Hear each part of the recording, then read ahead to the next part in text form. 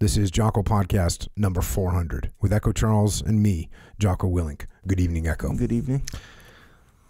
With high school out of the way, I was off to the races. I quit the sneaker store, teamed up with a hustler I met along the way named Roderick, and we started selling drugs. My grandmother lived in Washington Heights, and in our younger years, Bayo and I spent many days and nights at her apartment. Having spent a lot of time in her area, I knew it was where the Dominicans had control of the vast drug market. So that's where I built relationships and brought my work. But soon, Rod and I realized that with the Dominicans controlling Washington Heights area down to the southernmost border of the Bronx, gangs running the Bronx drug trade, and the Queens and Brooklyn territories too risky and unfamiliar to impose upon, we had to find a less saturated and safer place to sell. We were just a two-man operation.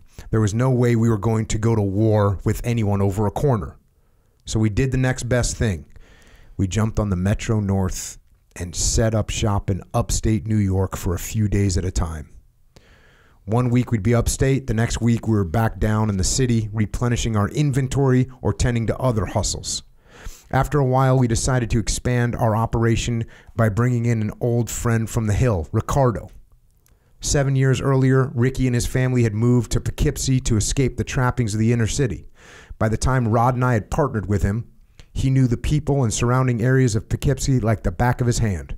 Ricky's knowledge meant we spent less time trying to find unpoliced areas where we could sell, which in return meant less time on the streets. We were the three amigos, the rebellious three out to conquer Poughkeepsie like Bundy and Sin from the movie Belly. We watched Scarface on repeat during the day and hit the college town of New Paltz or Poughkeepsie house parties at night. We did well and the money was good, but it wasn't good enough for what I was trying to do. I had big dreams of launching a record company that rivaled Rockefeller, Bad Boy, and Murder Inc. Not only did I want to make music, I wanted to produce and control music. So if I was going to be able to do that, I was going to need to generate a lot more money in a shorter amount of time. I needed a new hustle, and I would quickly find what I was looking for. So that right there, that's an excerpt from the book called Transformed, which was written by Remi Adeleke. And the title of the book is Transformed, and it's quite a transformation indeed, because Remi, in the book and in his life, transformed from being Nigerian royalty to a drug-dealing street hustler to a partying Navy sailor to becoming a SEAL, a Christian, eventually a writer, director, an author, and an actor. And it's an honor to have him with us here tonight to share his remarkable journey and his lessons learned along the way. Remi, thanks for joining us, man. Thank you, brother Jocko. Thanks for having me on, Echo. Appreciate you guys. Yeah, this is the first time I've got to start the podcast with someone talking about selling drugs. So you broke the mold on that one. That's awesome. It's a first for everything. Yeah, it's a crazy story that you've been through, and yeah, it's surprising that you made it. I shouldn't have. Yeah, I shouldn't have. I know that. There's plenty of those decision points in your life when you read your story. It's if you think about it, if you just read the story and you go, oh yeah, well that makes sense to do. Yeah. But at the time when you're a kid, and Echo and I were talking about this earlier today, like when you're a kid, you don't know. Yeah. You don't see this long-term picture. You don't have strategic vision. Yeah. Sometimes you're just looking around the next corner to see what you're going to get, and you make a decision that's going to put you in the best spot tonight. Yeah. So, yeah, man, let's get to the book a little bit, and I'll just start from there, man. Yeah. We'll hit this book. When did this book come out? That came out in 2019. 2019. Yeah. And it got picked up to be a movie right before the writer's strike. So with a major studio. So I turned in the first draft of the script before the strike, and after the strike, I'm sure I'm gonna have to do a rewrite. You're gonna finish it out. Yeah, right on, man. Yeah, man. Awesome. Yeah. So going to the book here. My father was chief Adebayo. Am I saying that right? Adebayo. Adebayo. Yeah. Man, you're going to have to correct me it's all day. It's all good. Adebayo. Adeleke of the Yoruba tribe. Yoruba tribe. Yeah. I kind of said that. Okay. Yoruba. Yeah. It depends on, like, in Nigeria, you know, for example, like Adeleke in Nigeria, they say Adeleke, but in America it's Adeleke. Okay. So Yoruba, and then here some people say Yoruba. So okay. This depends. I'll tell you what. If If I'm close, can we just go with it? I'm good, brother. The Yoruba tribe. Yeah. He was the firstborn son to my grandfather, who, devout in his Muslim faith, and customary to the time, had many wives. Being the firstborn son of a chief, my father was marked as special, but he lived up to his given status at an early age. Dad had an uncanny gift for memorization. Whatever was put in front of him, whether the Quran at his Islamic elementary school or a language or a common book, he would quickly memorize it. Before the age of 10, he spoke and read fluently in both English and his tribal language, Yoruba. He also spoke and wrote fluently in 2 other prominent Nigerian languages. The guy was a savant. My grandfather died when my father was 12, so he and my grandmother moved to the southwestern region of Nigeria to be close to her family. The move would change the trajectory of Chief's educational path. At the time, Christian missionaries permeated the southern region of Nigeria and provided free education. Muslim clerics and Islamic-centric studies were replaced with Christian missionaries, biblical studies, English literature, world history, math, and science. My father's intellectual gifts became evident as he easily recited chapters of the Bible with an encyclopedic memory and dazzled his teachers by excelling in all subjects, especially mathematics and science. In gratitude to the missionaries for the education they provided him, Dad legally adopted a new first name, John. After completing the U.S. equivalent of high school, Dad received a full-ride scholarship to the University of London, where he obtained his degree in civil engineering. He also earned degrees in architecture and business. When he returned to Lagos, how do I say that? Lagos. Yeah. When he returned to Lagos after years completing his studies abroad and attaining great success in the West, he was endowed with the title of Chief, a hereditary title for the descendants of Yoruba royal lineage. As the 70s approached, my father had created a vast enterprise that operated out of the Western House buildings in Lagos. Wait, did I screw that up again? No, that's good. Lagos? That's good. Lagos. His businesses consisted of an insurance company, a civil engineering company called City Property Development Limited, and 2 car dealerships. His office also served as the headquarters for the World Trade Center of Nigeria, as well as the base of operations for one of his most passionate endeavors, the Lagoon Development Project. Chief wielded enormous power and wealth, not just nationally, but internationally. In the 1970s, he served on the board of the World Teleport Association in London. This feat was historic for a black man at that time. Equally, if not more historic, was the fact that he also served on the New York World Trade Center board for many years. A man from the bush on a board with the elite of the elite. As one family friend would put it, Chief was never restricted by where he came from. Yeah. So your dad, and look, I'm just going to read highlights from the book today. Yeah. You go into some of these details, but your dad was royalty. Yes. So my grandfather, I never knew the story of my great-grandfather, but my grandfather, he was the firstborn son to his father. And so he inherited the title of Chief Adeleke. So Ade means crown in Yoruba, and Leke means is supreme.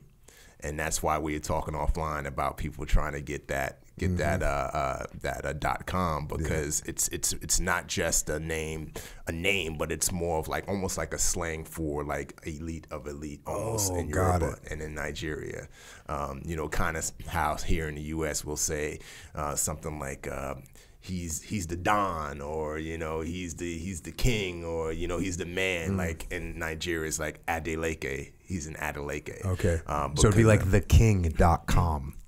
Yeah, well, the crown is supreme, so the elite of the elite. Yeah. So my grandfather was that, and then he had a lot of wives because of that, and then obviously there was some wealth that came along with that. Now also there is what's called the Oluolu, and I know I'm pronouncing it wrong, so forgive me, my Nigerian brothers and sisters who are listening. But the Oluolu is considered to be the king of the Yorubas, and so all of the Adelekes and the other royal titles kind of spread out from the Oluwolu. And that person, and Oluwolu passes down. And so there's an Oluwolu right now. That's the king of the Yorubas, the supreme king. I don't know, I can't recall his full name, but he lives in Nigeria. And so, yeah, my grandfather had a lot of wives, and then he had my son, my dad being the firstborn son, and my dad inherited the title of chief and Adeleke, and then, my grandfather just started kind of grooming him from there to prepare him to take over the family, so to speak. But unfortunately, when my father was about 8 or 9 years old, my grandfather died. And when he died, he still retained the title, and he still retained some of the finances, but for some reason, I have to ask my older brother because he can probably explain this better, but all the wives dispersed to different parts of Nigeria. And but even though he came down to the south, he was still recognized as Chief Adebayo Adeleke, the son of, and I don't even know my grandfather's full name, but that's bad. And yeah, so that's kind of how it all started, so to speak. And then and again, you go into the book, but your mom is a native New Yorker. Yeah. And so how'd that link up occur? Yeah. I tell people all the time that my mom and dad's story is the real coming to America story, because my mom, she was always into the arts, just like my dad. My dad was an art collector as well. So when he started gaining some wealth, he would buy up a lot of Yoruba art and other art from around Africa, Benin art. We had Benin sculptures in our house as well. And so my mom, she was into art as well. So one day, my dad happened to be in New York doing business at the World Trade Center, and my mom, recognized that there was an exhibit on Yoruba art at the Metropolitan Museum of Natural History. And so she tells me, I didn't want to go, but something just told me to just go. And so she went that day, and she was staring at a piece of art, and my dad happened to come alongside her, and he's looking at the same piece of art, and he said something to her, kind of like hitting on her, and she was like, yeah, whatever. And then she walked away to another piece of art, and then about a half an hour later, my dad just happened to be there as well, and then he started trying to mac on her some more. And he had my dad, as you read, he was a savant, but he also was a man of many tongues. He spoke Fulani, which is another Yoruba tongue. He spoke Igbo, he spoke Yoruba, he spoke French, and he spoke English and a pidgin English, but he also could like a chameleon, fluctuate into a British accent because he spent a lot of time in the UK, and he had like a good ear for picking up other languages and picking up other accents, and so this stuff is really good for business, and for picking up girls. Yeah. absolutely. So he went up to my mom, and he's speaking in his very suave, pretentious, but not too pretentious, but suave British accent. He's like, I'm Chief John Adeleke, and my mom's like, yeah, whatever. Because my mom's a New Yorker. She grew up in Harlem. She was born and raised in New York. She's heard this bullshit 100 times. Yeah, I'm an African king type thing. Yeah. So my mom's like, get away from me. And so he did. And then she went to another piece of art. He followed her there. And then, he continued pursuing her. He was funny. He was very charming as well. So that kind of won her over. And then they went on a date. And long story short, they ended up getting married 5 months later. And my dad, asked my mom, would you be willing to live with me in Nigeria? Because that's where I'm doing my project, the Lagoon Development Project. And my mom said, sure, I'll follow you anywhere. So this is a chunk of the book, this and it's actually a big piece of history too. I was checking it out, doing some research about it. This whole lagoon project that your dad started. Yeah.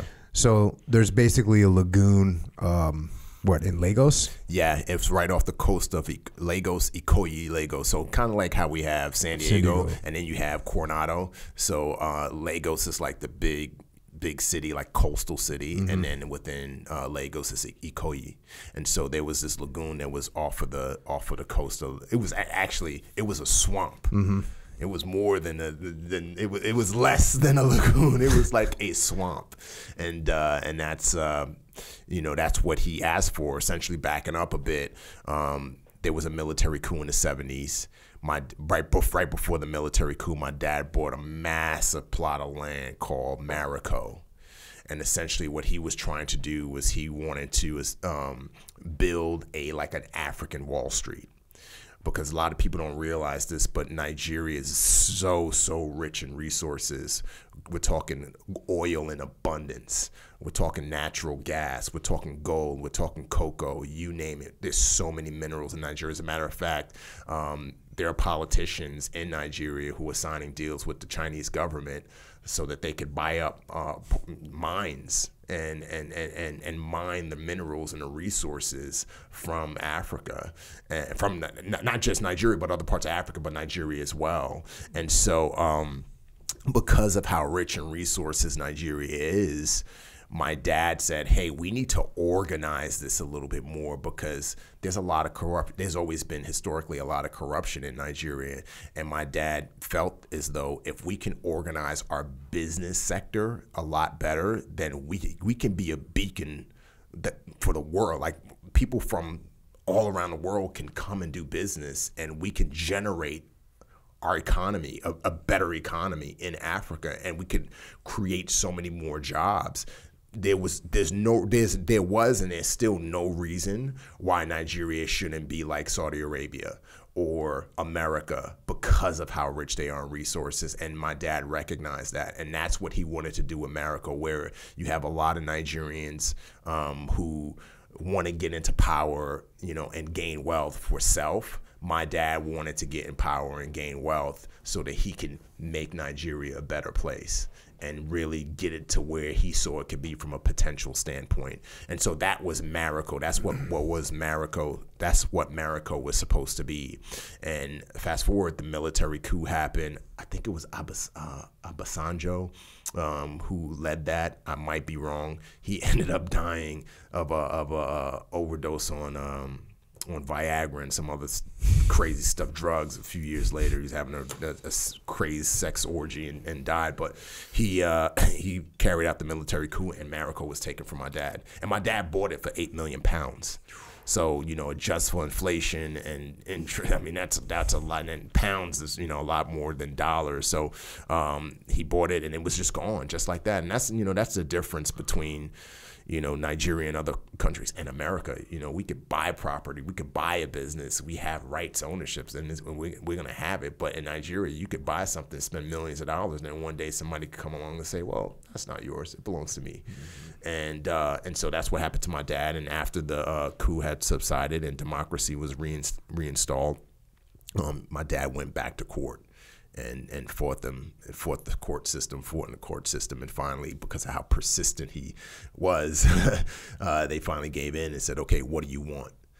And we're not going to give you Marico back. That's not happening. So what is it that you want? And my dad said, give me the swamp. And they laughed at him and said, swamp, what are you going to do with a swamp? And my dad said, just give it to me, because my dad was such a visionary that he felt as though if I can create something where there never was something, then no one could ever come along and say that was mine and that belongs to me. And so that was the swamp. Yeah. And then as a civil engineer, yeah, he knew that swamp could be turned into something awesome. Into an island. And that's what he started, right? And he brought in the company to do the dredging and started dredging out the water and filling in the land and turned it into an island. Yeah. He hired Dutch engineers from the Netherlands and the Westminster Company.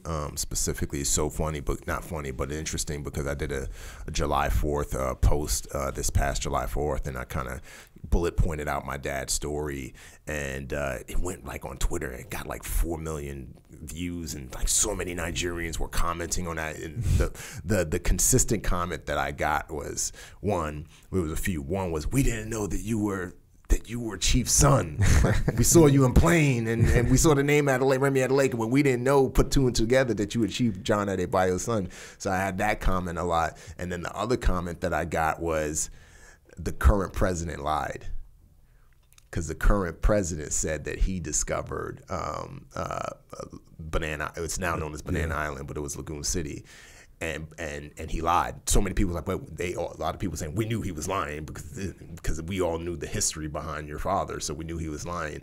And that guy was the senator. The current president of Nigeria was the senator of Lagos State, and I'm sure we'll get to it in a moment what happened, but he was the center of Lagos State when what happened to my dad happened to my dad. Yeah. You know. So your dad basically dumps all his money, everything, into this project. Everything. And, you know, it'd be like your example of San Diego and Coronado. It would be like you are going to own San Diego. I mean, sorry, you're going to own Coronado Island, which you couldn't even put a value on, on Coronado Island. So your dad, and like you said, it's on, if you're listening, you go to Google Maps right now and you look up Banana Island. Yeah. You can see it. Yeah. It's there. You can see a bunch of houses on it. They actually don't have any pictures inside it because it's like a closed property, which you talk about in the end of the book. But so your dad dumps all of his money in this. Everything. I mean, not just his money. He leveraged his art. He leveraged our compound. I mean, everything, because he felt like it was going to be successful. That was going to be. So, I mean, he would put so much money into it that my mom, being an American, would wisely tell him, Bios, please. She would beg him, like, just put some money in the U.S. Just put $2 million in the U.S. That way, if something happens, like, we have a cushion to fall back on. Which, by the way, already happened a few years ago when you lost the first property. Exactly. And that was one of the things that my mom would say to him, I don't trust this system. And, you know, and my mom and dad, from what I recall, they didn't argue much. I didn't see them argue much, but the one time that they did argue or have disagreements, it was always about that. It was always about, I do not trust this system. And my mom, she's a New Yorker.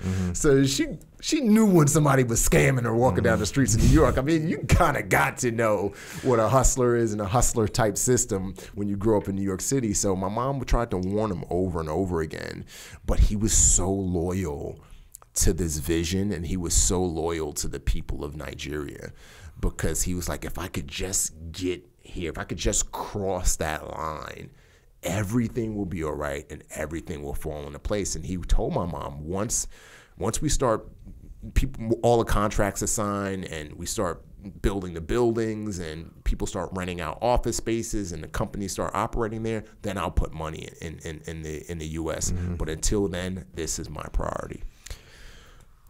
Well, as you can see, by the way we're both talking, it doesn't work out. And like the term they use in legal, like someone else, in quotes, they say acquired the island. Yeah.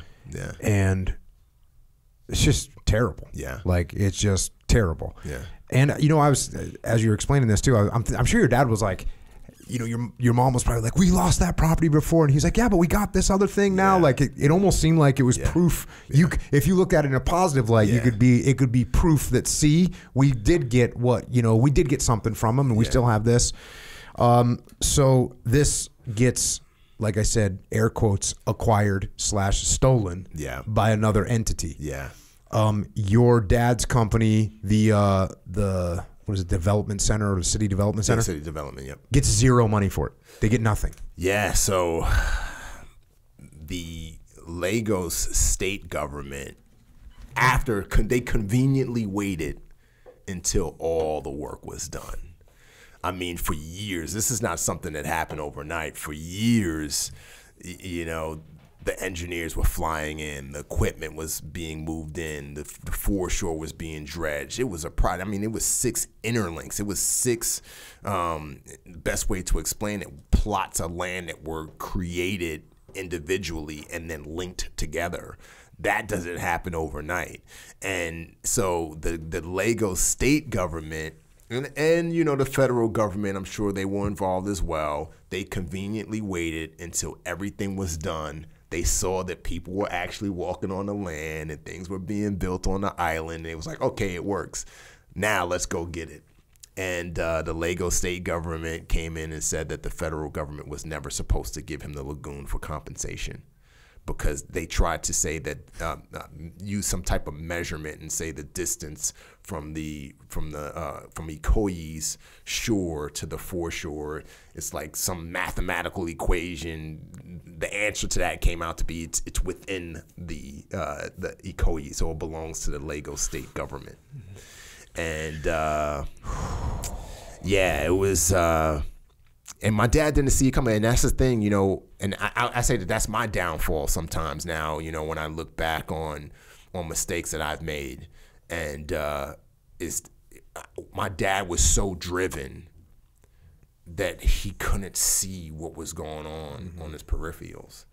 He was so focused and driven to get the job done that to him nothing bad was going to happen. And it's so crazy because I had a situation happen a few months ago where I was just like, I was just so driven, and Brad could attest to this because he was, you know, I was dealing with an issue with my publisher, and I just kept on pushing and pushing and pushing, and I didn't realize the conflict and the issues that was causing, you know, for me to be pushing so hard. But I had the best interest. My best interest was at heart, and the project's best interest was at heart. It wasn't like out of something malice. It was like I'm just so focused to get the job done that I couldn't see what was going on out here and how it was having a negative effect on the people around me. And that's what my dad was dealing with. And I know that I inherited that from my dad, is that, you know, the drive is good. It's important to be driven, but you also have to check out from time to time and take a look right and left. Yeah, there's also a thing that can happen that can be a bit of a blind spot, is like you, or like this has happened to me. I couldn't comprehend that someone would do something like whatever. Like someone's like gonna steal your freaking, you know, you leave something out on a counter. You're like, you couldn't comprehend that someone would blatantly steal this. And yet there's people that are going to blatantly steal it. So that can be a bit of a blind spot too. Maybe that's your dad had something like your dad's a guy that's hardworking and straightforward. He couldn't imagine that he could dump millions and millions and millions of dollars into this project, and that they would just take lawyers and take it all away from him. And it's like a little bit of a blind spot too, where you can get caught. You don't expect people that can be. You don't think people can be freaking that evil. No, and 100%. Yet they can be. And so and you brought up a great point, because when I got out of the military in 2016, like I went into the film and TV business and other businesses as well under the pretense that everybody has the same level of integrity as the people that I work with in the military, and I would get so upset when I was proven wrong, because it was just like, but wait, like, you're supposed to show up on time. You're supposed to keep your word. You said you were going to do this. And it just doesn't happen like that. So that was a great point. You know, some of the legal documents I saw about this, the titles are still disputed. I don't know if you know that. There's still like disputed titles on who owns Banana Island now. Which is kind of crazy. Like in America, if you buy a house and there's a disputed, or if you're buying a house and there's a disputed title, you're like, oh, I'm not going to buy this thing. So that's very interesting that the title's still disputed. Well, there's a lot you to go back and stake your claim. You're gonna put a flag in that thing. I might have to go pull a Black Panther Adeleke flag on that bad boy. There's a lot. They offered my family $8 million. They offered my brother. My half brother's a lawyer. He's been fighting the case since '87, and they offered him $8 million like 5 years ago, and he turned it 4 years ago, and he turned it down. So I mean, they know what's up. I mean, they know what's up. And then I don't know if you remember the End SARS movement that happened in 2020 or 2021 in Nigeria. It was like a big movement where people were like protesting. I think the SARS was like a specialized police force that was taking advantage and shaking people down, which, corruption is something that's normal when police come and shake you down. And so, the protesters, apparently the story is the protesters went into the courthouse, the same courthouse where my dad's case has been in for like the last 40 years, and they go into the records room and they burn down the records room, but the only files that are destroyed are the case files for Lagoon City. I mean, this is in 2021, 2020. So, there's a lot. And before that, they offered my brother $8 million or our family, and he turned it down because he was like, no, dude, like my dad spent 8 million pounds on in the 70s. In the 70s. So, So, at this point, it's like 1987. You and your brother and your mom. You guys decided to move to New York. Right. And that was just like getting out of the country at the time. Seemed a little bit more stable, I guess, in America. What was the big push behind that? It was a lot of going on, and my dad started getting threats. I mean, I didn't catalog it all in the book, but my dad started getting threats. My mom started having crazy stuff happen to her, like the horse bit her, our horse bit her, and then like something else happened where she almost got run over by somebody that, you know, she was getting ready to cross the street, and like a car just pulls up and just speeds past her, and she jumps back in the street. So there were a lot of things that were happening. My dad was getting more and more threats, even before the Lagos state government came in and did what they did. He was getting threats from people, you know, in the government, people who were supposedly friends. They weren't threatening him directly, but they were passing a message for somebody. And so my mom, you know, me and my brother were her priorities, you know, and we were her only kids. And so for her, she was just like, I can't risk staying here, you know, at Adebayo. I need to get my kids out of here while all of this stuff settles. And it was in that time where, you know, my dad died as well. Yeah, so you and your brother and your mom moved to New York. Yeah. Your dad's traveling back and forth. Yeah. He's doing business. He's trying to make this thing happen. He gets bit by a freaking dog. Yeah. A rabid dog. Yeah.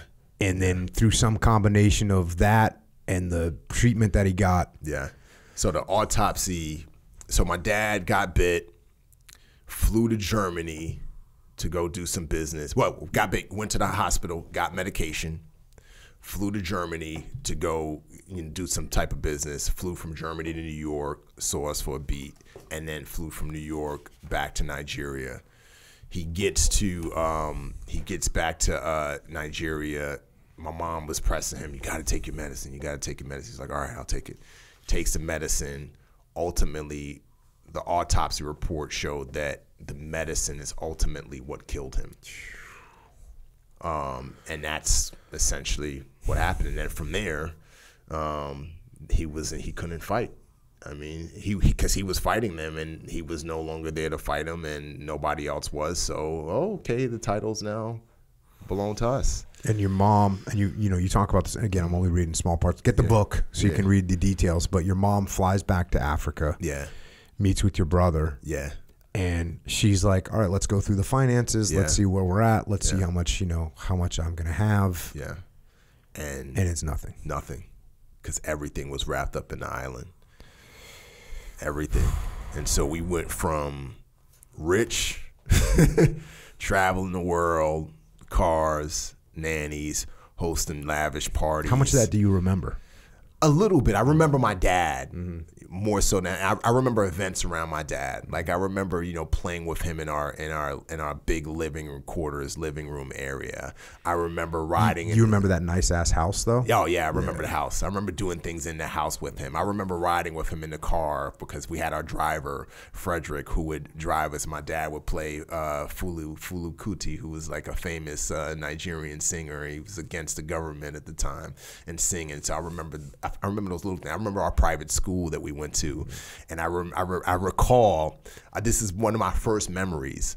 I got into a fight with a kid because the kids were making fun of me because my mom was American, and it was a knuckle dragging fist fight. You know, two small kids, and my dad came and my mom came to the school, and my mom was just she was upset at me. You know, she was like, why are you doing that? And my dad was just like, I'm proud of my son. My son, thank you. My mom's looking at him like, why are you doing that? Why are you celebrating him? And my dad was just like, it's my boy, my Yoruba warrior.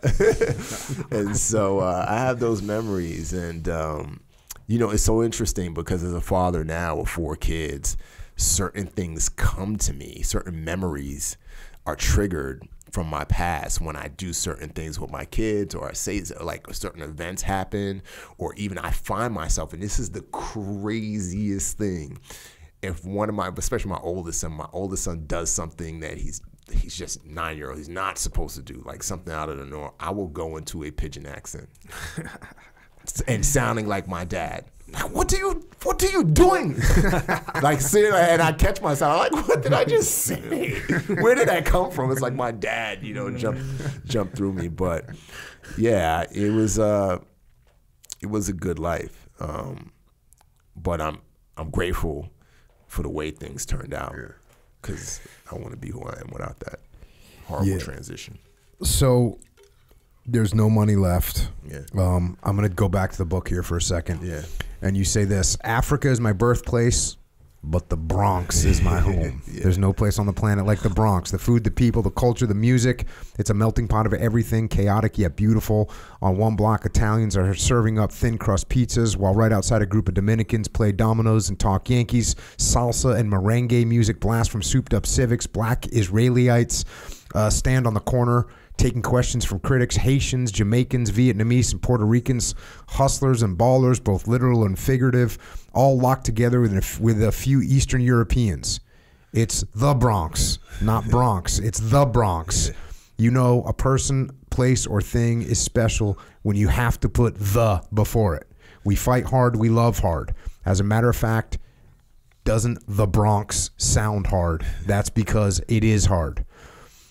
You go on to say, the Bronx molded me, formed me, and trained me in ways that no other place has. This was my environment. Africa is my birthplace, but the Bronx is my home. I can't tell you much about the land of my birth, but I can tell you all about the Bronx. I love the Bronx, both the good and the bad. Yeah. So you're in the Bronx. Yeah, man. You're in a place called the Fordham Hill Oval. Yeah. Which is like it's for the Bronx. Yeah. It's probably the nicest spot. Well, now it is. Yeah, I mean, it definitely now it is. Yeah. It's very squared away now. Yeah. But even back then, wasn't it still like a gated, like a gated kind of more squared away place? It's a co-op, so it's like it was definitely better than right outside the gates, but it was a co-op and middle class to about middle class area, and it was the only thing that my dad left us. Yep. Really. Because my dad, when he started doing his business in New York City at the World Trade Center, he needed a place to bed down, he needed a place to operate, and Fordham Hill actually was a predominantly white area the Bronx in and of itself, like before white flight, I think took place like around the 50s or 60s or something like that, was a predominantly Irish, Italian, white area, and Fordham Hill was that as well. And so that's when my dad bought it. It was a completely different place. But then after, that and the crack epidemic and all of those things, everything went downhill. Yeah, this is the late 80s. Yeah. And late 80s, New York City was a totally different place than it is now. 100%. And these areas of the Bronx that you're talking about, like across the street from Fordham Hill. Yeah. It's like what? Yeah. It's almost like a stereotypical run-down city. Yeah. That's what it is. That's what the Bronx is and looks like up there. And that's where you're in. Yeah, man, that's what you're in. So, again, hey, everybody, get the book, read the book. You got all kinds of crazy tales in there. What was? Tell us a little bit about life with Dante, Elijah, Charles Showtime, Deshaun, Erica Dennis, Kenny Monkey, Chris the Joker, and Ricardo and Roberto, the Dominican duo. Oh man, what'd you guys have going on? Oh, we had a lot going on, man. That was like my mini buds, brother. We would play kick the door and run. We would play manhunt, where we split up in teams, and then when you find members of the other team, you beat them up or rough them up. I remember the older kids in the park. They got chalk and they drew like a squared boxing ring, and they would bet on us younger kids, who was gonna win, and we would slap box. So we would have these slap, and you couldn't back out of it. It was just like, nope, you're going in. I don't care if you're crying, you're going in. So we fought. It was so crazy because all of us I had fights with Dante, but then we would be friends like the next day. Me and Elijah every summer, we had like a brawl, like a bloody brawl. We fight, and then like the next day we would be playing with each other. And even Erica, I remember Erica, she was the tomboy. She would hang out with all of us. She could scrap, and her and Ricardo got into a fight, and then her brother Scott came and beat up Ricardo, but then we were all buddy again. And so it was a good crew, man. And those memories are so funny. We were in Fordham Hill yesterday. I was in New York yesterday, and saw one of the guards, Captain Robinson. He was a main guard while we were there, and then he went to go work at Yankee Stadium, and he came back recently, and we saw each other. He's like, Remi, like, you're not doing the crazy stuff anymore. And my mom told you, like, nah, he was a frog man, and he's in California. He's like, what, you? Like, and he was like, yeah, but it was such a phenomenal, hard upbringing, but a phenomenal upbringing at the same time. Yeah, there's something that I think, I don't know if this is because of social media or because we know more now. We know more, like, about the bad things that happen in the world. But, you know, when I was a kid, like, you would just go out. Like, kids just went out with no parental supervision at all. And it didn't really matter. Like, you weren't expected. No one was worried about you. Like, today, your kids go out, you know, and you're thinking, like, oh, gosh, there's freaking kidnappers and molesters and, like, all this bad stuff could happen. That stuff was happening. Just no one knew about it. And so you just go out and do what you're going to do. And, you know, that's what the book, you know, your mom's working. She's a teacher, right? She's a teacher in the South Bronx, So she's a teacher, so that means, you know, you're home alone a lot. You got things going on. You got your crew, and you're just rolling out and getting after it. Like you said, though, it's rough, man. And I'll go to the book here. It says, in the midst of our dreaming, chaos intruded. Pop, pop, pop. The shot started off, then erupted into a barrage. A car pulled up on the southbound side of the street directly to the left of us and started shooting up the building at 2559 Sedgwick. The targets of the drive-by started shooting back in our direction. And before we knew it, we were in the middle of a shootout. I froze, not knowing what to do. It was like everything was happening in slow motion. I can't remember what you say Bayo or Bio? Bio. I can't remember what Bio was doing, but Rommel took charge. He looked at me and yelled, "Come on, Remi." Instead of moving, I slowly turned my head to look back in the direction of the hill. Rommel grabbed Corey and threw him over his left shoulder to shield Corey from the bullets. Then he pushed Bio, which prompted my brother to start sprinting back to the hill. After receiving one last verbal lashing from Rommel, I snapped out of my frozen state and started sprinting to catch up. We all ran as fast as we could. I don't know how Rommel was able to do it, but he was way ahead of Bio and me the whole time, even while carrying Corey over his shoulder. Just when we thought we had made it out of the furnace, the car started speeding south in our direction. I will never forget the thought that popped into my mind. They have to kill us. We're the only witnesses. They're coming to kill us. Despite that thought, I kept running as hard as I could. As the car got closer, I thought, this is it. Then, just like that, the car sped by, running the red light where Sedgwick and Bailey Avenues met. We sprinted back to the entrance of the hill, stopped to check each other for bullet holes, then made our way in. Let's just say that when we got back up to the apartment and told Mom what happened, she didn't let us walk the other way to Corey's apartment. Instead, Uncle Kirk made the drive over to pick up Corey, and my Army vet uncle made sure to bring his gun. I'll never forget 2559 Sedgwick Avenue for two reasons. One, it was the first place I recall almost losing my life. Two, a few years later, it would be the same building where Dina Taylor, Bio's close friend and classmate, would be murdered. Just like us, Dina wasn't bothering anybody. We were all just kids who happened to be in the wrong place in the wrong time. So, that's the Bronx. Yeah, man. And in that time period, there was all kinds of crime. Yeah. And you were just back there. How is it now? Worse. It's worse? It's worse, man. The gangs are more out of control. And then with this, like, I don't even know, it's this new type of rap hip-hop where you got these kids going on social media and making and rapping these negative lyrics against another gang, so they rolling up and murdering people. The high school that I went to, teachers are getting murdered. A teacher got murdered recently. Like 2 or 3 teachers got murdered recently. Kids are killing.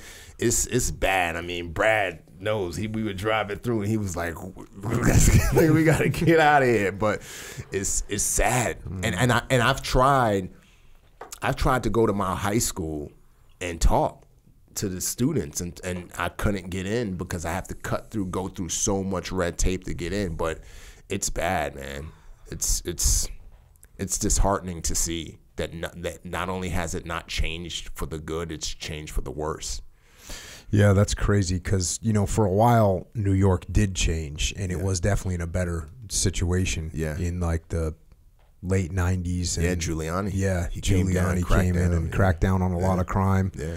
And it definitely, I mean, when I was a kid going to New York, it was freaking crazy in the late 80s. Yeah. Like there was just drugs everywhere, hookers out on the street. Yeah.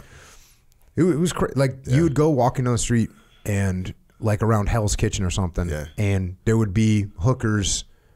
There'd be probably 3 to 4 hookers on every street corner. Yeah. And we're talking like movie looking, you know, hookers. And there was people offering you drugs. Every 3 steps you took, somebody offered you drugs. Oh yeah. It was bad. Yeah. And then, man, by the time I joined the Navy, and by the time I would go back there when I was a little older, and now it was like the 90s, the mid 90s, the late 90s, it was Times Square is totally different. Yeah. Totally different. Yeah. And now it's going back in the other direction again. Yeah, especially in Bronx. I mean, the park that I grew up next to. So walk outside the Fordham Hill gates. DeVoe Park is right there. You have to walk through the park to get to any part of Fordham Hill. And I remember being a kid, and you see crackheads strung out. You see people selling drugs right there in front of you. I'm playing basketball on the basketball court, and people are selling, and it's just normal. Hey, look the other way. A drug dealer looks your way. If you're playing and you're looking at them, you better turn your head really, really quick. You know, I remember going into the corner stores. You know, I was showing Brad the corner stores when we were there yesterday, and seeing the mafia guys come in with the big collars, slick back hair, and collecting their tax, coming in, and the store owner gives them an envelope with a bunch of cash, and then so that was the environment then. And to think, like, as a kid, I remember walking to school, and I must have been I was in middle school at this time, so I was just about to go to middle school, so I had to be about 10 or 11, maybe 12, and seeing grown men beating up kids, you know, just you know, slamming it because a kid said something. And that was one thing that happened to me. I ended up getting beat to a pulp once on a basketball court for having a disagreement or talking junk to a kid my age. And then that kid went and got his uncle, who had just got released from prison, and got his brother. His uncle was about 35 years old. The brother was like 19. I was 8 at the time. I got slammed. And I remember being so scared walking to school, because I would always say, is this one I'm going to get jumped? Because the initiations at the time too was, you know, in order to get into the gang, you got to beat up an innocent person. As a matter of fact, there was this big thing that was going around. It was all over the news. In order to get into the gang, they had to give somebody $1.50. It cost $1.50 to ride the train. And so what the blood gangs would do is they would get on the train, and the new member would have to go up to somebody that the senior member picked out, and innocent person, didn't do anything, pull out a blade and slash their face. And that was called $1.50. So my mom would always tell me, if you get on the train, keep your eyes open. You see anybody with red, get off the train, walk to the next car, but don't play around, because you don't want to get your face sliced. And you'd see people walking down Fordham Road, the street I grew up on, with big scars on it, and girls, not just men, women as well. You know, so it was rough, but it really helped me learn the importance of being attentive and looking around and reading people and not taking people for face value, like really looking at the situation, trying to dive into what's this person's intent, you know, because if not, you end up dead. So you get to this point, I'm going to highlight this conversation you had talking to your mom. You say, do you ever think we'll get the money back from the Nigerian government? I asked. Mom gave me a response that I would hear a million times. I wouldn't hold your breath for it. All we have to work with is what God has given us. Don't count on anything else. Many nights later, I sat on our trundle bed. I began to reflect on my life in the Bronx. Bio was out in the living room watching TV, and I was in our room alone thinking about Mom's financial struggles, the bad things I had experienced in my short life, and the life I felt we should be living, the life that was stolen from us. We had one lamp in our bedroom that sat out on our only dresser, and the lampshade had been thrown away, probably because we broke it. Right below the lamp was a framed picture of Chief. I got up from the bed, walked over to the picture, and picked it up with both hands. And for the first time, it finally hit me. Your father is dead. He's never coming back, and this is your life. I was so young when my father died that I couldn't understand it, but it was in that moment of reflection that I finally grieved my father's absence for the first time. I broke down crying. My life wasn't structured for me to succeed, and I was finally realizing it. Inner city life, a single mother, financial hardship, violence, a subpar school system, and fatherlessness. My mom must have heard my cries from the living room because she quickly rushed in and asked what was wrong. It took me a while to get it out, but I finally told her. I miss my dad. I wish he was here so we could have a better life. Mom put her arms around me and she comforted me. She assured me that everything would be all right. We would make it. In her demeanor, if not in her words, she summarized the title of that Tupac song. I know it looks like things will never change, but my son, you must keep your head up. Mom did the best job she could, but as I grew older and taller, my fear of her maternal presence began to wane, and the absence of my father loomed large.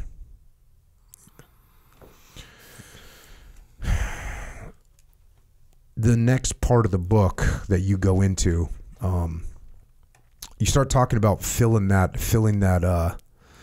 the void of not having a dad. Yeah. And you fill it, get some different components that fill it. Biggie, Rakim, KRS-One, right? So even some West Coast Snoop Dogg starts to fill it, which I was a little surprised to see that. Then you had that. You had TV, right? So you saw The Fresh Prince, you know, with Will Smith. You saw videos. Martin. You saw music videos. You had movies. You had Bad Boys with Will Smith and Martin in it. Whatever happened to Martin? He's still doing his thing. I think they're shooting Bad Boys 4 now. Oh damn. Yeah. Like before the strike, the actor strike, they were. Yeah. Bad Boys. And this is interesting. I noticed in the book you talk about the director Michael Bay. Yeah. Which, like, when I was a kid watching movies, I didn't care about any directors of anything. But you somehow had some kind of like understanding of directors, even as a kid. Yeah, well, it was because he had 2 movies that came out. Bad Boys was my favorite movie of all time, even to this day. And I remember as a young kid, it really hit me hard because, as I mentioned in the book, that was the first time I saw two guys who looked like me, but they were playing heroes, and it planted that seed that I could be something other than a drug dealer, athlete, or a rapper.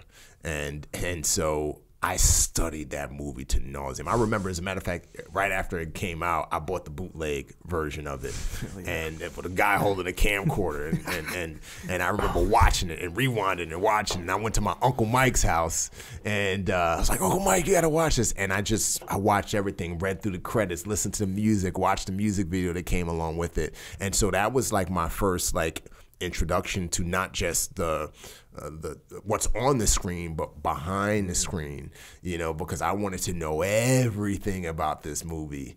And then, so Michael Bay's name popped, for me, especially being that I studied the movie religiously. And then 2 years later, The Rock came out. So when I saw Michael Bay, director of Bad Boys, new movie, Rock, I was like, oh, Rock, I'm gonna go see this. So that's kind of how the name popped in my head.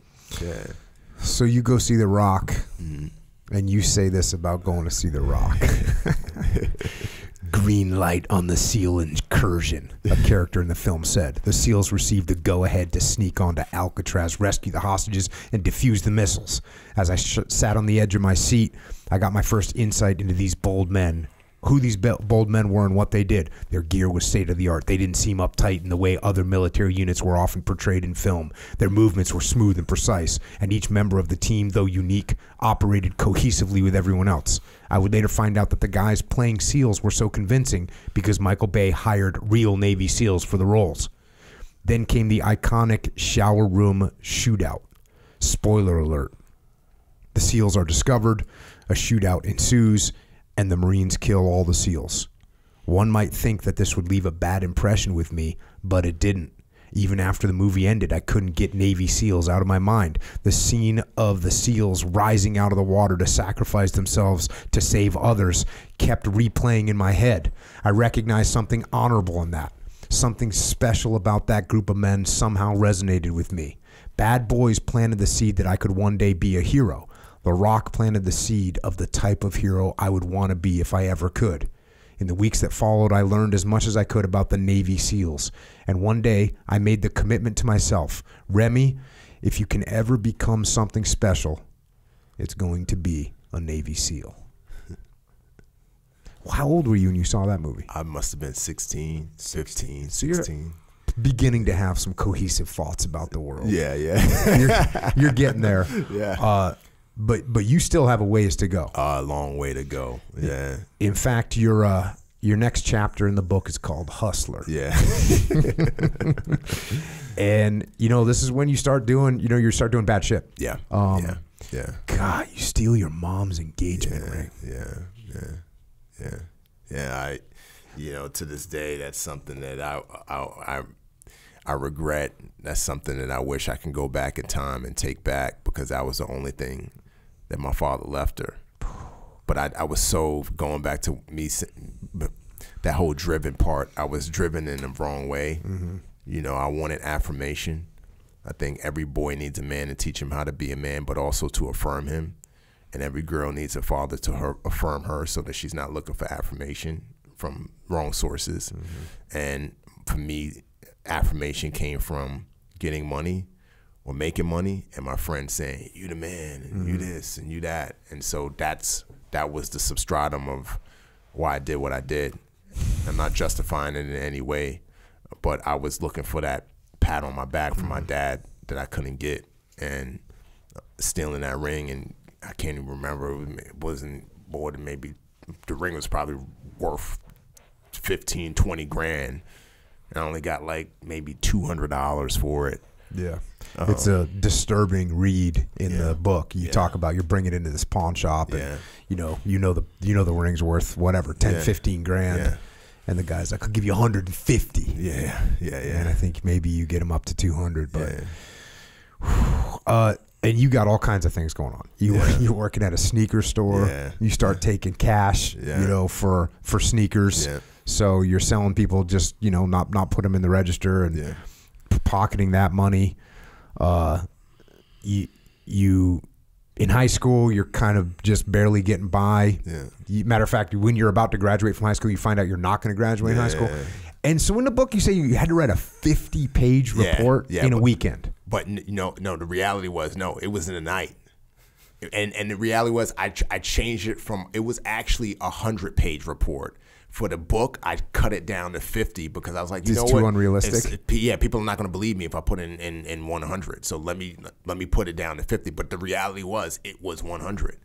And how the hell did you write 100 pages in a night, bro? I just put in. I was driven. I didn't want to get left back. The worst thing that could happen to you, at least for me at the time, the worst thing that could happen, where everybody would call you stupid and do the opposite of affirm you, is if you ever got left back.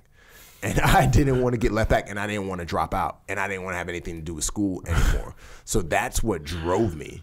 And Mr. Wolf, I'll never forget, he said, write a paper on why English is important. And I figured it out, man. Do you still have that paper? My mom, Brad knows this. We were in my mom's house yesterday. She brought out a whole folder of papers that that she would make me write. She would make me write from the time I was a small kid, and the date it was not. I didn't see that paper. I think I had to turn it in though. I think I turned it in to the teacher. I don't think I got that one back. Mm-hmm. Well, so you're just doing bad shit. You're doing that, but once you get out of high school. That's what I kind of opened up with. I had to take the opportunity to open up with something, just you out exciting. There, selling drugs, man. Yeah. So you go through that phase. But what's interesting, in the end of that section I read, I start talking about how you were saying you needed something bigger, something with more money, and what that ended up being actually selling cell phones. Yeah, to drug dealers. Yeah, and you end up making good money doing that. A lot of money. Tens of thousands of dollars a week. It was crazy. It was nuts. So talk us through that scam. What were you doing? So essentially, it's in the book, but I don't want to read that whole section. No, it's all good. So essentially, I was able to get a license, a cell phone license through a company. I won't mention that company name in the book. I call them WTC, and this guy who worked there essentially showed me how to activate phones on lines of credit. So essentially, on on other people's lines of credit, people who weren't trying to get the phone. So essentially, depending on a person's credit, you could activate up to 3 cell phone lines, and then you wouldn't receive your bill until the 30-day mark, and then you had 30 days from there, which was a 60-day mark to pay your bill. And if the bill wasn't paid by the 90-day mark, then the phone would cut off. So essentially, it was a free phone, and up front there was no payment. So it wasn't like buy the phone for $200 and then get a bill, because the cell phone company was making more of its money in the actual monthly bill, because it was $29.99 a month for 30 minutes.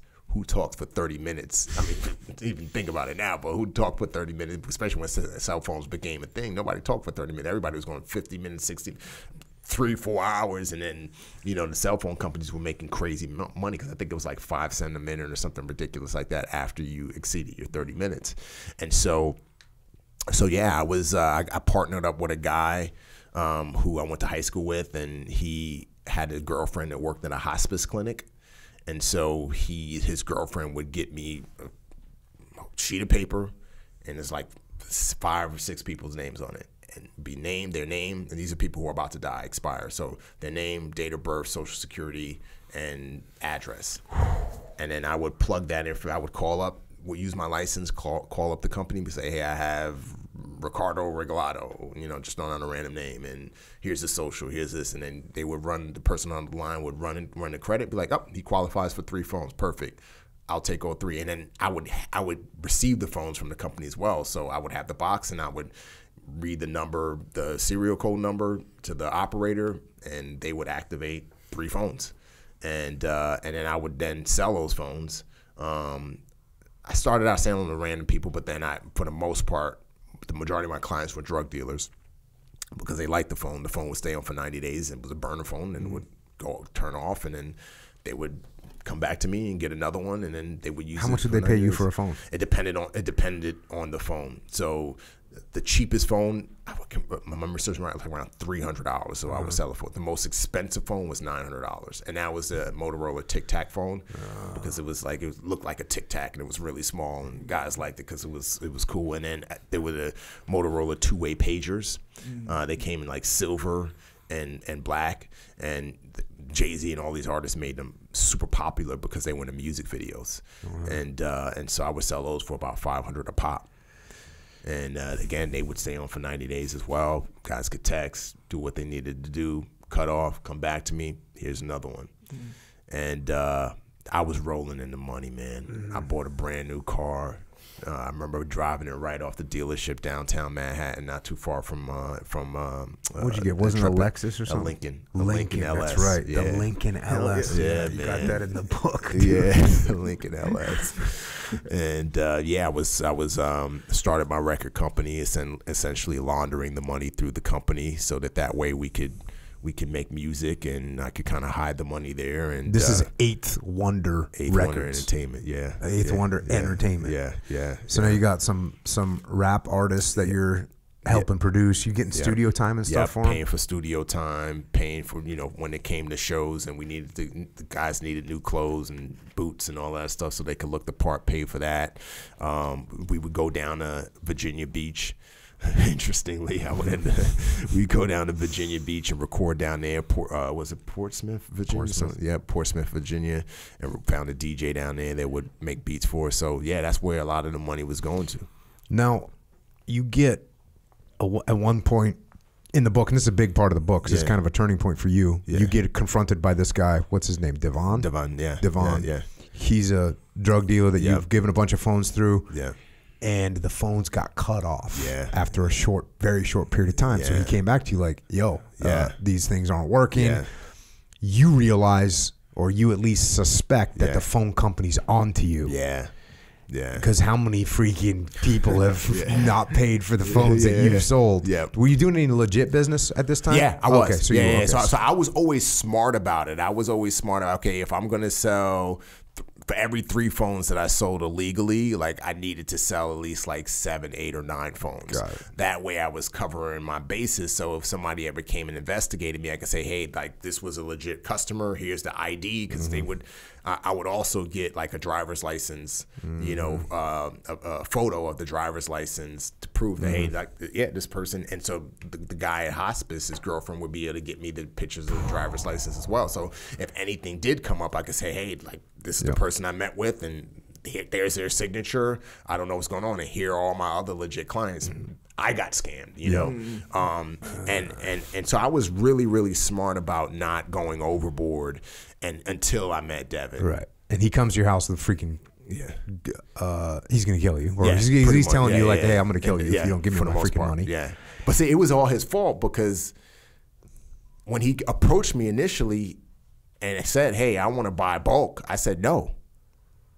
And I was like, that's not the way this works. If I do bulk, then it's gonna mess up my ratio. And there were guys that were getting caught, maybe not in my company, other companies. Or there was one guy in my company, they were getting caught, prosecuted, and sent to federal prison. It's a federal crime. Why is it a federal crime? Oh, because you're stealing people's personal information, identification, and you're activating lines of credit. So you knew this, and so you thought, I'm not going to go sell you bulk. No, I told him no. And then he just kept on pressing. Come on, man, it'll be fine. Just try one time. Now, you just so you know, I wrote a book called Extreme Ownership, and you just blamed him for this happening. You said it's his fault. We can't let that slide, bro. That's true. That's true. Can't let that slide. In retrospect, I thought it was his fault, but the reality is, I was the idiot. I was the brains behind the operation. So it all falls on me. But so he comes to you now. You think, oh, they're on to me.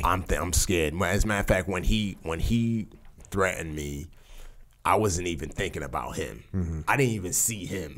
You know what I mean? I saw federal prison. You know, and you know, Rod is actually still in prison to this day. Who I used to hustle with, and what do you go to prison for? Strong arm robbery. You know, drugs, all that. I mean, he got. And the crazy thing is, after I got into the teams, I met Rod. You know, he got clean for a little bit. I met him. He got clean for a little bit. He was a bus driver, and then he fell back into it. He would call me up and talk about how he was struggling. I'd be like, yo, don't do it, don't fall back. And then finally he was like, I can't. And he fell back into a strong arm robbery in Pennsylvania. He did his time there. As soon as he got released from prison in Pennsylvania, he had charges in Jersey, so he got thrown right back into prison in Jersey. So he's still in prison in Jersey right now to this day. So speaking of charges, you did get rolled up for eating a freaking burger at McDonald's. Right? So you got that in there. And that plays a little bit of a role because now you have a record.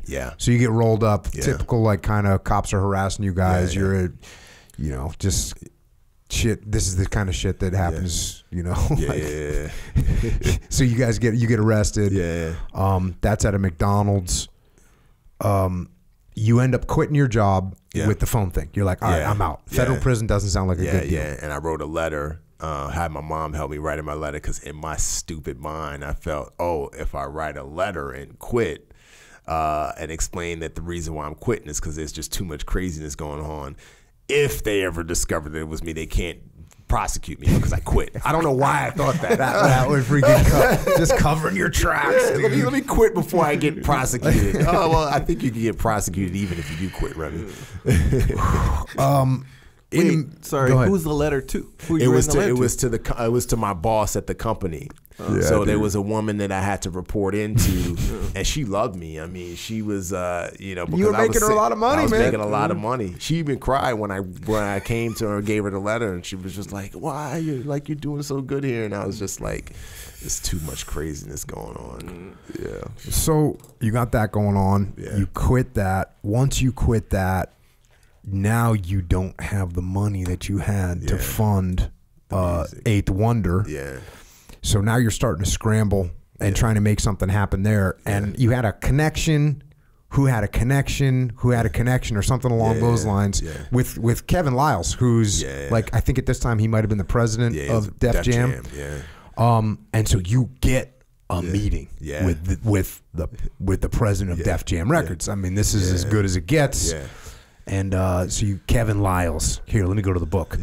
Mr. Lyles, your visitors are here, the assistant said. Mr. Lyles stood up and said, come on in, guys. Yeah. He had a warm, comforting spirit about him. He wasn't intimidating, but I could tell he was all business. Willie embraced him with a handshake and said, these are the guys I've been working with. I think they got some good stuff for you. After Willie made the introductions, he stepped into the corner and stood there with his hands in his pockets. What would happen for the remainder of the meeting was now on me. Okay, what's your name again, Mr. Lyles asked. I'm Remi. I'm the CEO and founder of Eighth Wonder Records, and these are my artists. Do you have music with you, he asked. I handed our CD to Mr. Lyles. Yes, here's our compilation album that we produced. He read the print on the cover. Who will discover the eighth wonder of the world? Interesting. Let's see what you got. Yeah.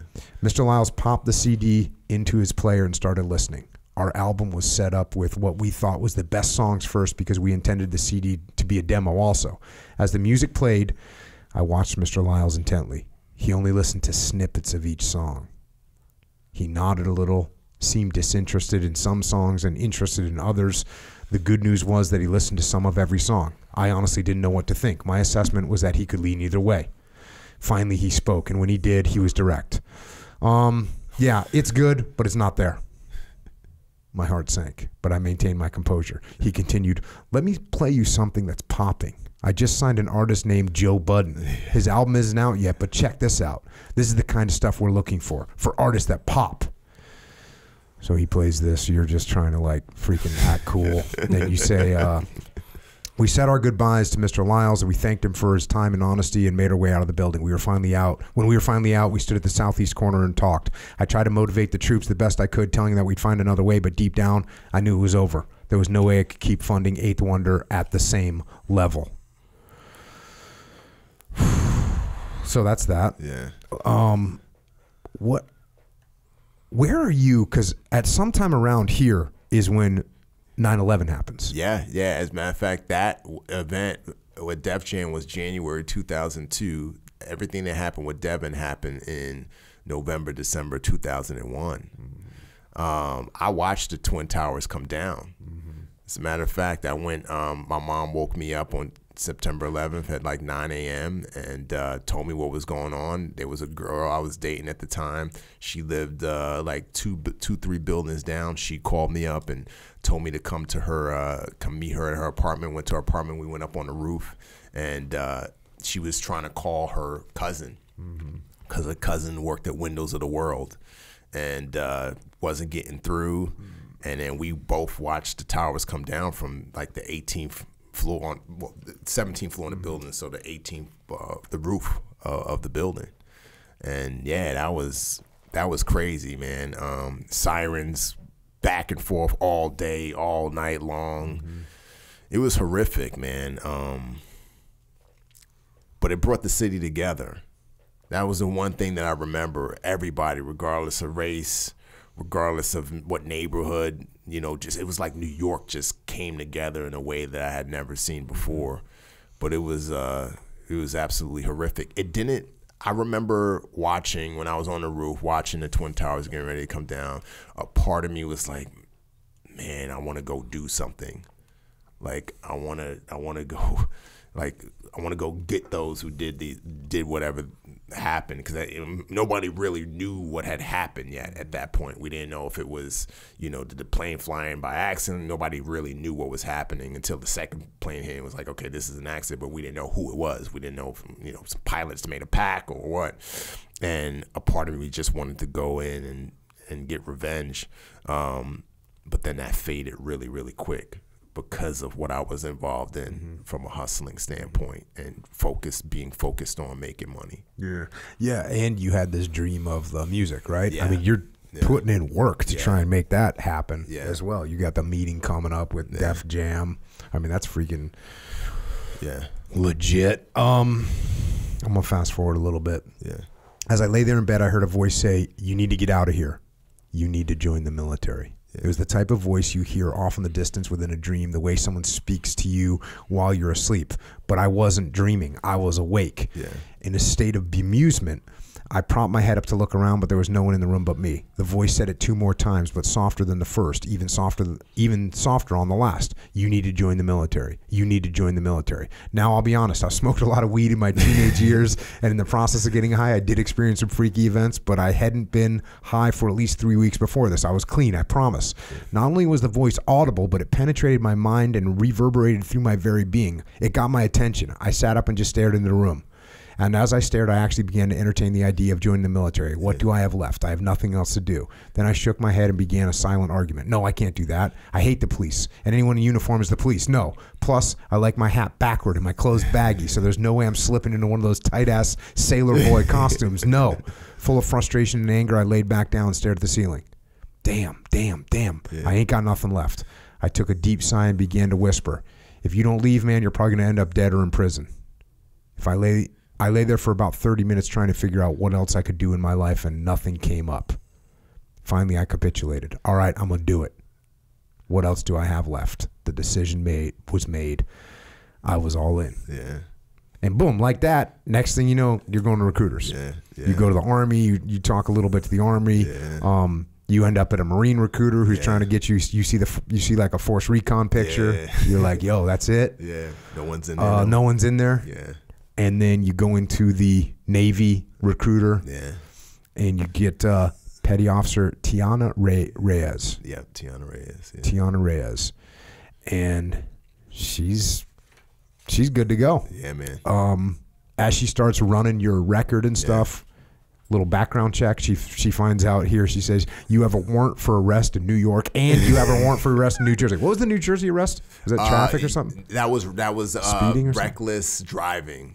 I was doing like something like 120 and like a 65 or 70, something stupid, and I didn't stop at first, and because I knew the cops were behind me, I knew the sirens, but I tried to play it off like they weren't. But I eventually pulled. It wasn't like a high speed chase, and then when they pulled me over, they were like, why didn't you stop? It's like, oh, I didn't know you're going 120 miles an hour.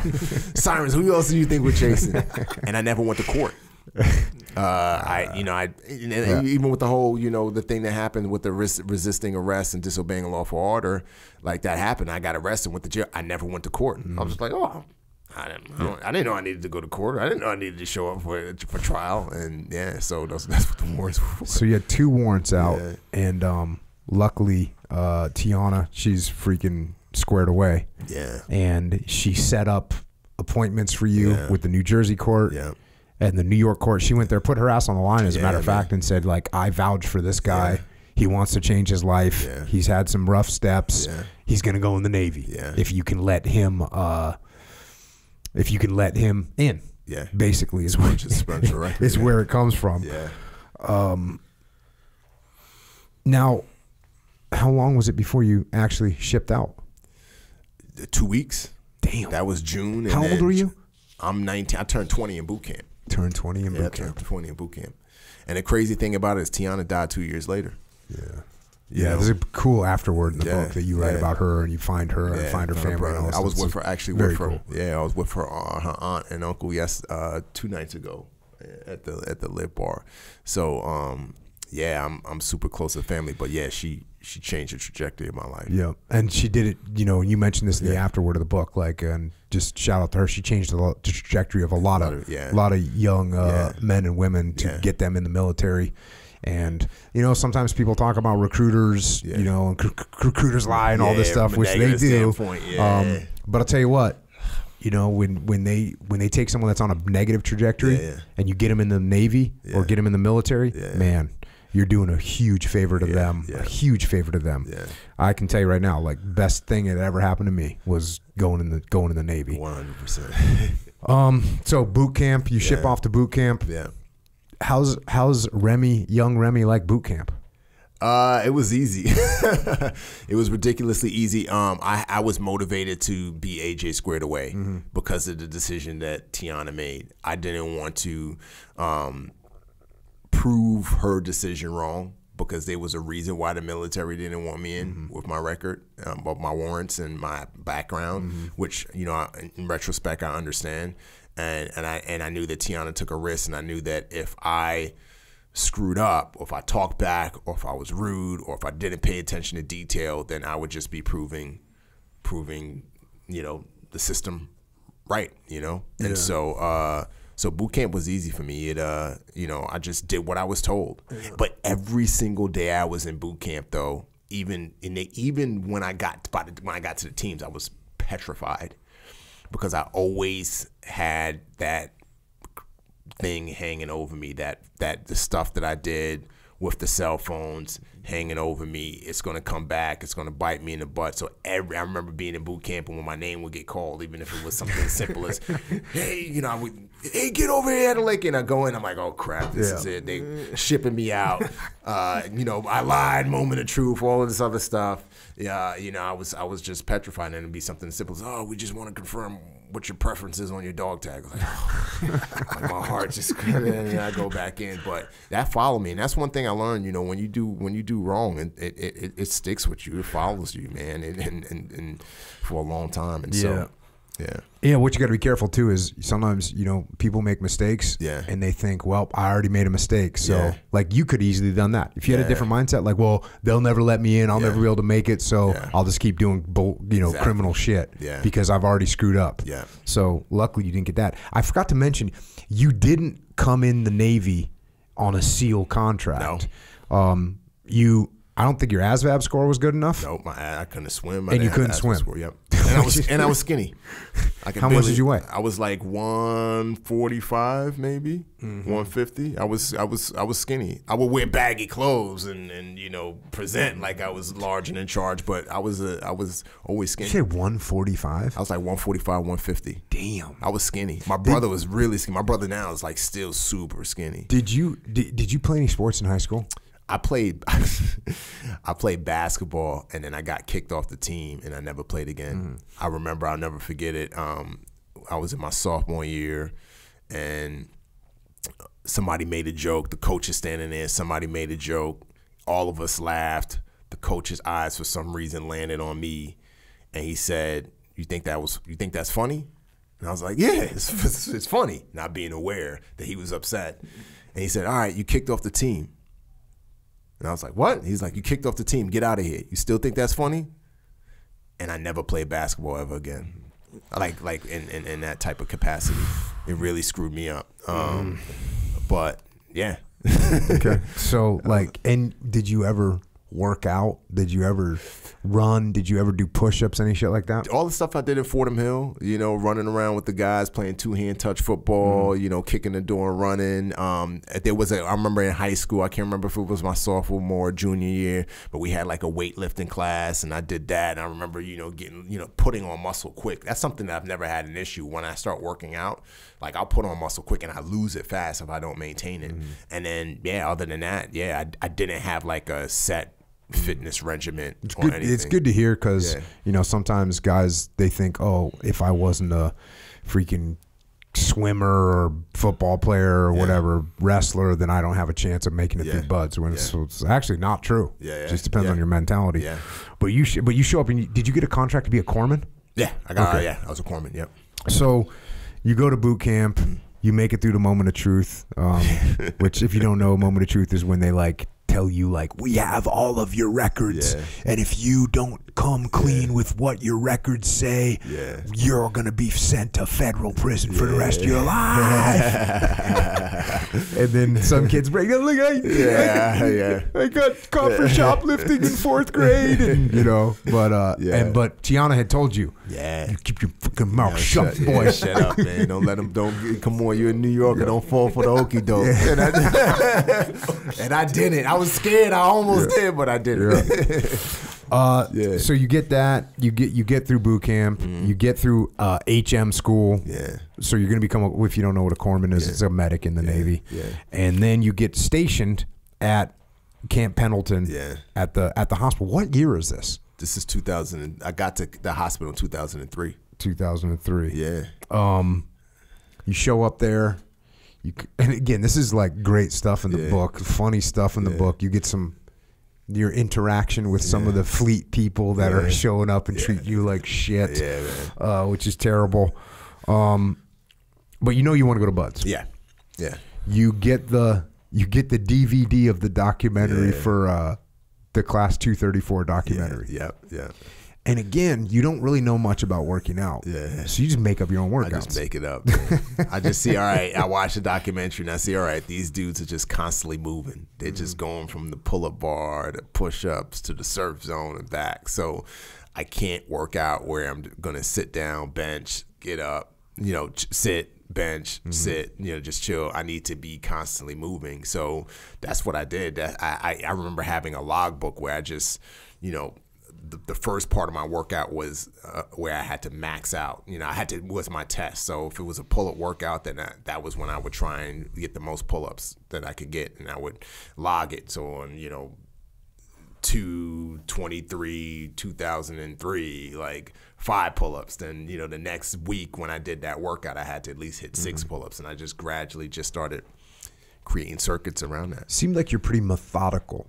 Yeah, there's something about your nature that's methodical. I think it comes from my dad, being an engineer or whatever. Being an engineer and having that engineering mind, even now as a filmmaker, and whether it's doing an organ harvesting film or an action thriller or a drama, like in my mind, it's just piecing the story together in a way that an engineer pieces a building together or pieces a car together. It's just like I see the problem and my mind just starts trying to figure out how to work through that problem. And that's how I worked out with fitness and trying to get in proper shape. And you do that with your ASVAB as well, because you got to improve your ASVAB score. So you figured out, and again, all the stuff is in the book. Read the book, because it shows when you take a methodical approach to things, you can get through them. Yeah. You also do some dumb shit. Yeah. Like you got this one like second class, maybe she's an HM2 or an HM3, and she like doesn't like you. Yeah, is that her real name? No. Oh, okay. I can tell you her real name. No, don't tell me. I don't want this girl to get hate mail from around the world. But yeah, you got like a third class. Third class, yeah. And she like doesn't like you, and she just hates you. Yeah. And then you got a situation where you're the duty driver, meaning you need to be on call to drive if needed. Yeah. And you'd done it a bunch of times. You'd never been called before. And so she tells you, you're duty driver, you better not leave base. And you're like, okay. And sure enough, one of your buddies is some new freaking Tears in the Sun, bro. You couldn't resist it. I couldn't resist, man. Opening weekend, I wanted to see Tears in the Sun, dude. Yeah. So you go and see it. You get in trouble. Again, all the stuff is in the book. These are all great little stories from the book as well. Yeah. But you end up getting through that, and you get in 2004, you get orders to Buds. Yeah, get orders to Buds, man. Yeah. What's your first impressions when you show up at Buds? It was like shock and awe, bro. But it was also like, wow, this is where I'm supposed to be. There were times where I was just like, man, can they do this to you? Like, I was like, what the heck? And I remember one instructor, I can't remember his name. I probably couldn't say his name anyway, but he was like, we get hammered during an inspection where our uniform and my pants had sagged down, like past my butt, and my boots were on. He's like, "What you doing, boy? You think this is the hood?" And I looked up, I'm like, "Can you say that to me?"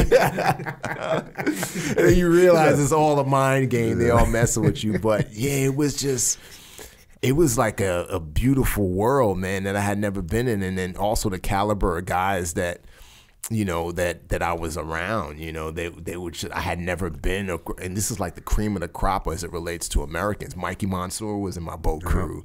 Ray Bobbier was in my class. And Brian Joe rolled into our class. It was like all of these really, really good dudes and guys who would go on to be legends, in our community. And so just to be a kid from the hood, like here, there were times when I was like, do I even belong here? Like, are they gonna find out that like I shouldn't be here for some reason? But I was happy every day. I was just happy to be there. How old are you now at this point when you showed up? Let's see, I might have been 21. I was 21 for sure, because I turned 20 in boot camp. Went through to January. I started in January of 2004. So I was 21. Okay. Yeah, I turned 22 in that upcoming August of 2004. You give a good description here. Yeah. You say this. Master Chief picked up the megaphone and said, "This is just the first hour of training and you clowns are falling apart. You want to waste the time of our instructor staff? Well, I'm going to waste your time. Go line up on the beach." We all scurried out to the beach and lined up side by side with our backs to the ocean. The medical truck drove through a break in the berm and flashed its high beams on us. Then the instructor slowly walked over the berm and down to where we stood in silent anticipation. The temperature was still around 55 degrees and there was a slight breeze. Because of my lack of body fat and wet clothes, I was already shaking. To make matters worse, I knew exactly what was coming next, an evolution called surf torture. Through the megaphone, Master Chief gave the command, "About face." We all turned around to face the ocean. Lock arms. I can't help but smile when I hear this. We all know what this means. We interlocked arms. Forward march. As a class, we began to make our way into the ocean. The water temperature in San Diego in February hovers around 57 degrees. In layman's terms, that's freezing cold. I'd already been in the water, but it was a quick in and out. Now I was slowly walking in, and the only way I could stop was if I unlocked arms and turned to quit. The water got up to my ankles. I said, "Damn, that's cold," but I kept moving. Then the water was at my thighs, then hips, and finally the water reached my abdomen. Master Chief said, "And halt." We all stopped and stood there as the waves splashed on us. I remember trying to stand on my toes to keep as much of my upper body out of the water as possible. Then I heard the command, "Take seats." We all slowly got in the sitting position. I could hear all kinds of cursing from the guys up and down the line. Our upper bodies were now submerged, and when the waves crashed over us, our faces would be submerged as well. I quickly learned that I could take name calling. Growing up in the hill prepared me for that. The sprints and push-ups, my training at the hospital prepared me for that, and everything else they threw at me. But the cold was my kryptonite. My body wasn't built for it. After 15 minutes of lying there shaking like a coconut on a tree, I heard the infamous ding, ding, ding again. The instructors had brought the bell to the beach, and another student had quit. That's buds, man. Yeah, man. Yeah. So what you figure your body fat was super low? Done. And I had zero body fat. I mean, every surf torture, even at the end of every 2-mile time swim, I was either borderline hypothermic. Just because it's like, especially being in winter, you know, it was just like, You also had some problems with swimming with fins. You'd never swam with fins before. Swam. Yeah, I didn't know that.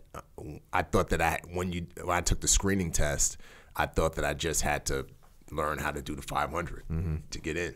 I didn't know that I actually had to swim with fins and buds. I saw it in the buds 2, 3, 4, but I didn't know that it was like timed. I thought, oh, you just get in, because I saw the bay swim in when the guy is that famous bay swim scene. When the guy's typing out a little bit. Yeah, it's just completion. I always thought completion, and yeah, man, that was also my kryptonite. So you kind of got through that. The cold is a freaking issue for you. You talk about doing these swims, and by the time you get done with the swims, just about every time you're not doing good. Nah, 2 hours, like 2 hours. Instructors will always mess with me, saying, "Hey, dude, are we gonna have to bring a tape player and DVD on this boat with us on the safety boat?" Because 2 hours, because the passing time was 85 minutes. And I'm out there for 2 hours, and they were intentionally making me finish it because they were like, "Nah, we're gonna let him suffer until he quits." Again, there's a bunch of good stories about this stuff in the book, but for instance, at Steel, so now we get to Hell Week. Yeah. In Hell Week at Steel Pier, you start to hype out. Yeah. And what was your body temperature was like 87 degrees. Yeah, 88. Yeah, I think it was 88.7. 88.7 degrees. That's not a good sign. No. So you got hypothermia. Yeah. They take you out of the water. They bring you to medical. Yeah. They warm you up. Yeah. Which I didn't even know they did this. Yeah. So they take you out of the water. They warm you up, and now they like an hour or something like that. Get your core temperature back up. The thing is, man, Buds is psycho, but it's actually fair. And you're a good example of that. And this is your whole story is a good example of the fact that, like, that right there. Yeah. If you quit because you're cold, you're a quitter. Yeah. But if you hype out, there's only so much you can do about that as a human. Like, you know, you some people, they just don't have. Well, number one, they don't have the body fat. If you were probably like this freaking skinny 160 pound or 150 pound kid, you don't have body fat. Nah, you're gonna be freaking chilly. Like even we have a joke in the teams. We call it when someone's a little chubby. They call it combat swimmer muscle. It's like, hey, I could stay warm for a long time. So it's a real thing. And so when you got a guy that like gets hypothermic, it's the steel pier. Echo Charles, what it is there's a pier over in the San Diego Bay on the Navy base. It's made of steel. Steel is not warm, by the way. So it's steel pier, and it's usually, I think it's the first night of Hell Week. It's maybe like 2 or 3 o'clock in the morning. It might be the second night of Hell Week. It was the second night of Hell Week, because we did the elephant run down to, it may even been the third night, because we did the elephant run with the boats on heads from Buds down to Imperial Beach. We were down there for a while. Daybreak comes, and then we do some stuff down there, and then maybe it was that night we had to. It has to be one of the first 2 nights, because by the third night you would just be like not into it, not able to do it. But they basically put you on the steel pier. It's freezing cold, and then they put you in the water. And they bring you out. They're spraying you with cold hoses, and they make you lay down on the steel pier, and then stand up with the wind blowing. And they're just going to get people to hype out. They're going to get you cold. So you hyped out. They take you away. They warm you up. How'd you feel? Because then they're bringing you back. And this is what? This is Chief Fortin, right? Bringing you back. What was he saying to you, dude? Oh, wow. He was funny, man. You know, he was just like, so, you want to quit, or you want to go back? You want to go back in? And I was like, oh yeah, I'll go back in. He's like, all right, good on you. So that's your mindset. Like you're freezing cold. Then they go, okay, we warmed you back up. Like I said, Buds is fair. You're warm now. Go back in. Go back. And they didn't know, in their defense, they didn't know I was sick. Oh, that's right. Because you covered up the fact that you had sight. Yeah, I started with sight. I was spitting up blood, and so none of the instructors knew, because for me it was just like, dude, I don't want to freaking go to this med check before Hell Week. They find out that I have sight and I'm spitting up blood, and then I have to start day one of first phase all over again.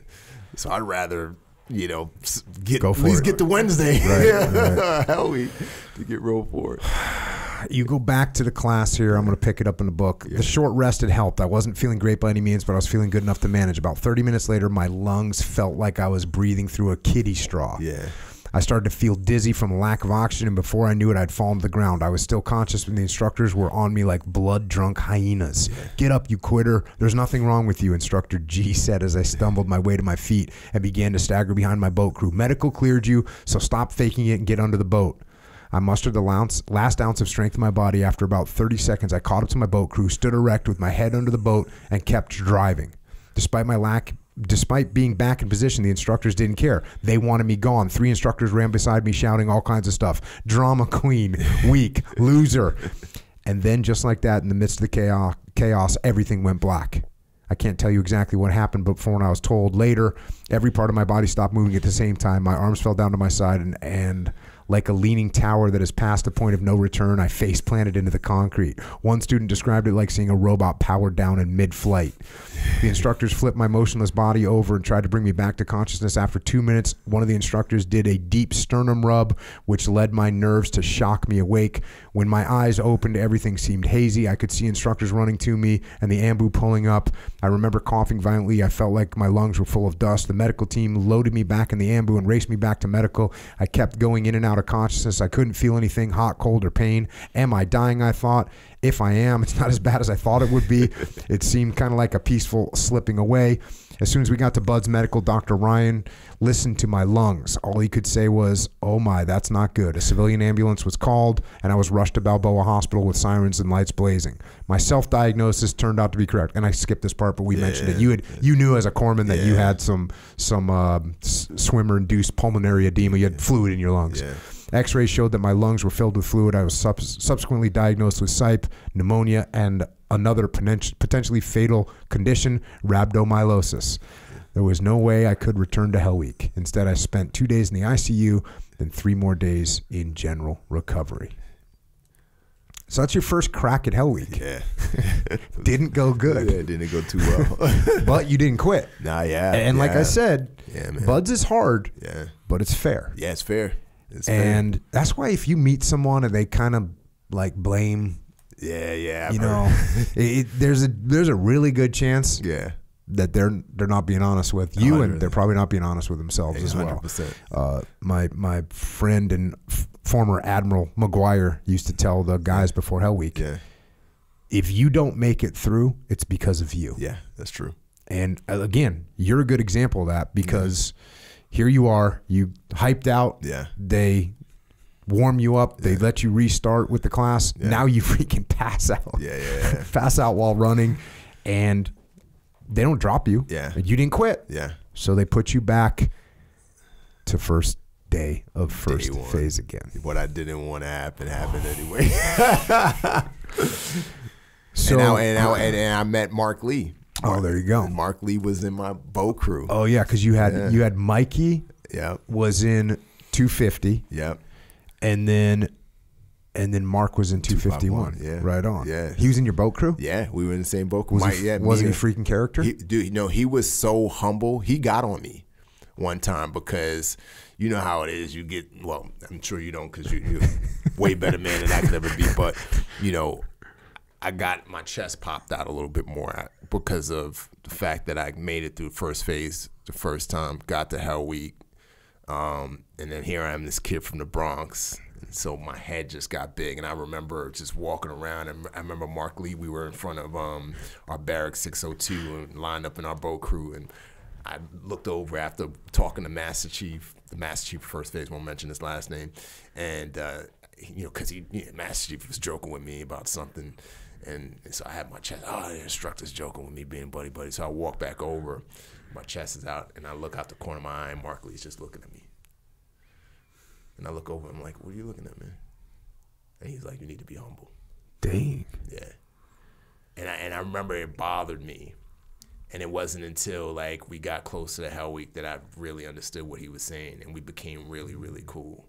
But he checked me because he saw where my head was going. Mm-hmm. And he said, hey, if you keep this up, he was pretty much saying, if you keep this up, they're gonna kick you out. Don't let their kindness fool you, just because you had a run. So I'll never forget that. Mm-hmm. I'll never forget him checking me. What about Mikey? Do you remember Mikey?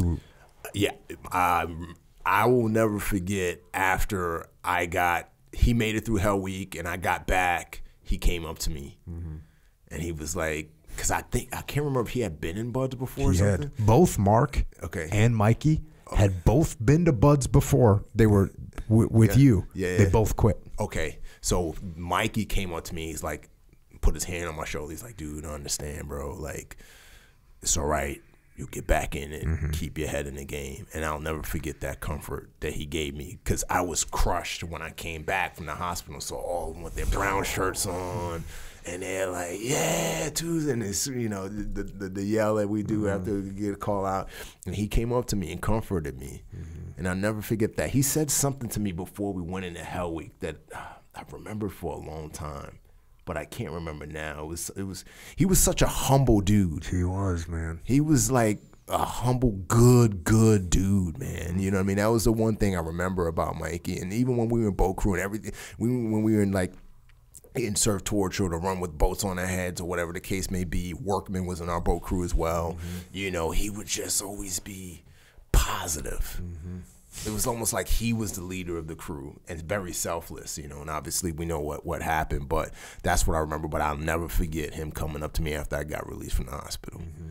And that gave me, that conversation that he had with me gave me that spark to keep going. Because, the idea of quitting never really crossed my mind, but I was down hard, seeing my brothers moving on. And yeah, so I'll never forget that for sure. Awesome freaking guys, man. Yeah. So you start up again and won one day. Yeah. So you done what? 4 weeks of training. Yeah. 4 weeks of 4 weeks of just freaking circus games, bro. Yeah. And you go all the way back to the beginning. This time you do good, right? Yeah. You make it through Hell Week. Yeah. Once you make it through Hell Week, the instructors realize that you sucked at swimming. Yeah, man. Yeah. And you had just barely gotten past every swim. And so they actually, when you get done with Hell Week, and this happens pretty regularly. People you just get done with Hell Week and you're just done. Like you're injured. You basically can be any kind of injury, but like you get rolled. Happens to a lot of guys after Hell Week. So you get rolled, but they actually roll you for 2 classes. I'll never forget. I'm running off the beach. Hell Week just secured. Master Chief Hoffman, God rest his soul, Commander Zinke, and Captain Smithers. You know, I'm about to run through that gate, you know, from the beach into the compound. They're like, Adeleke, come here. And Master Chief was like, yo, you ain't moving forward.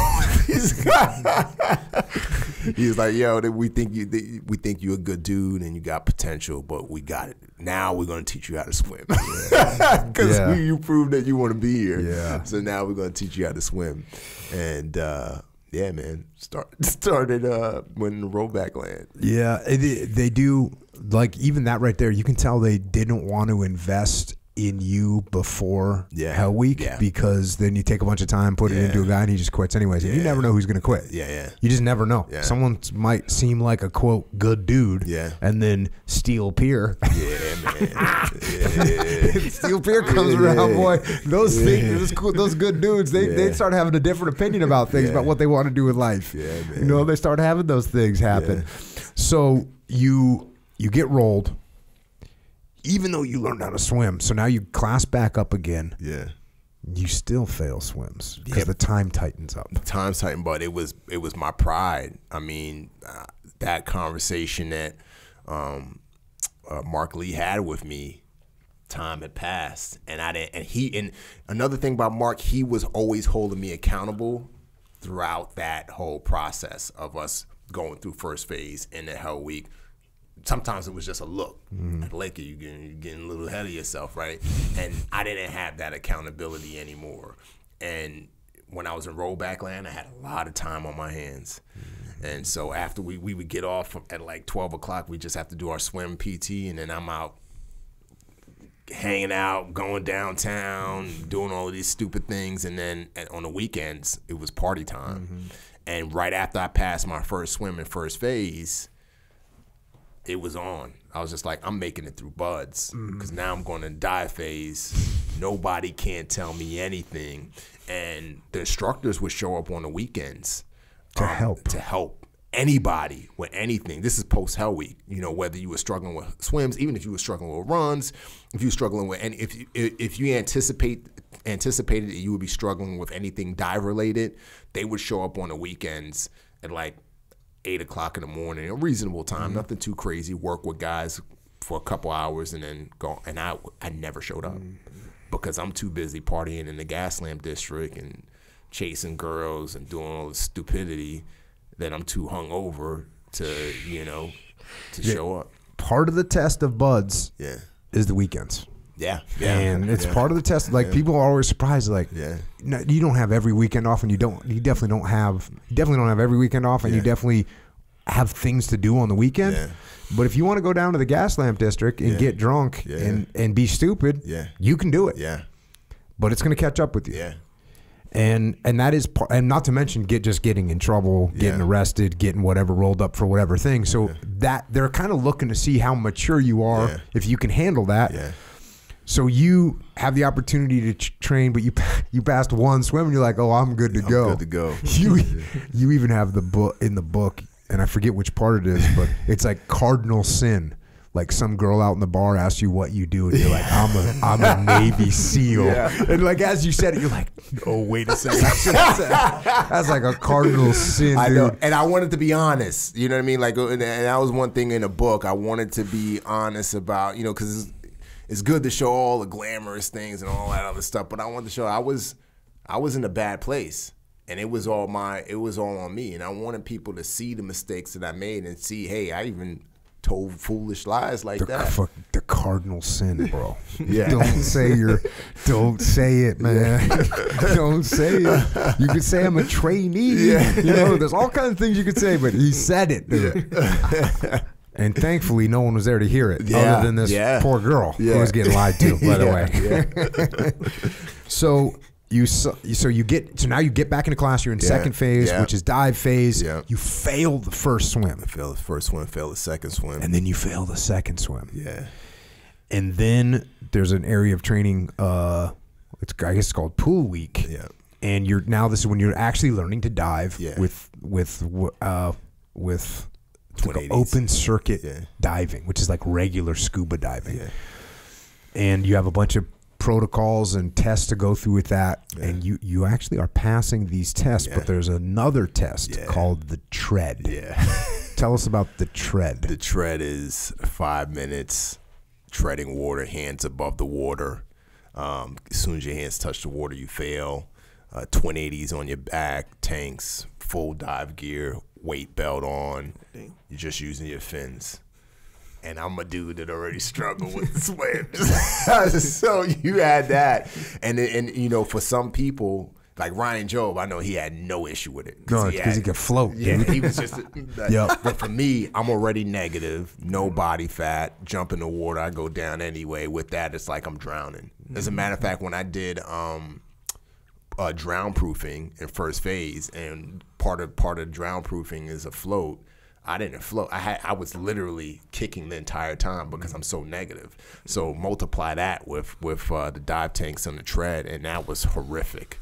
I mean, for me, it was like I felt like I was drowning, and I failed that 4 times. And again, here was an evolution that the instructors would show up on a weekend because they knew it was coming.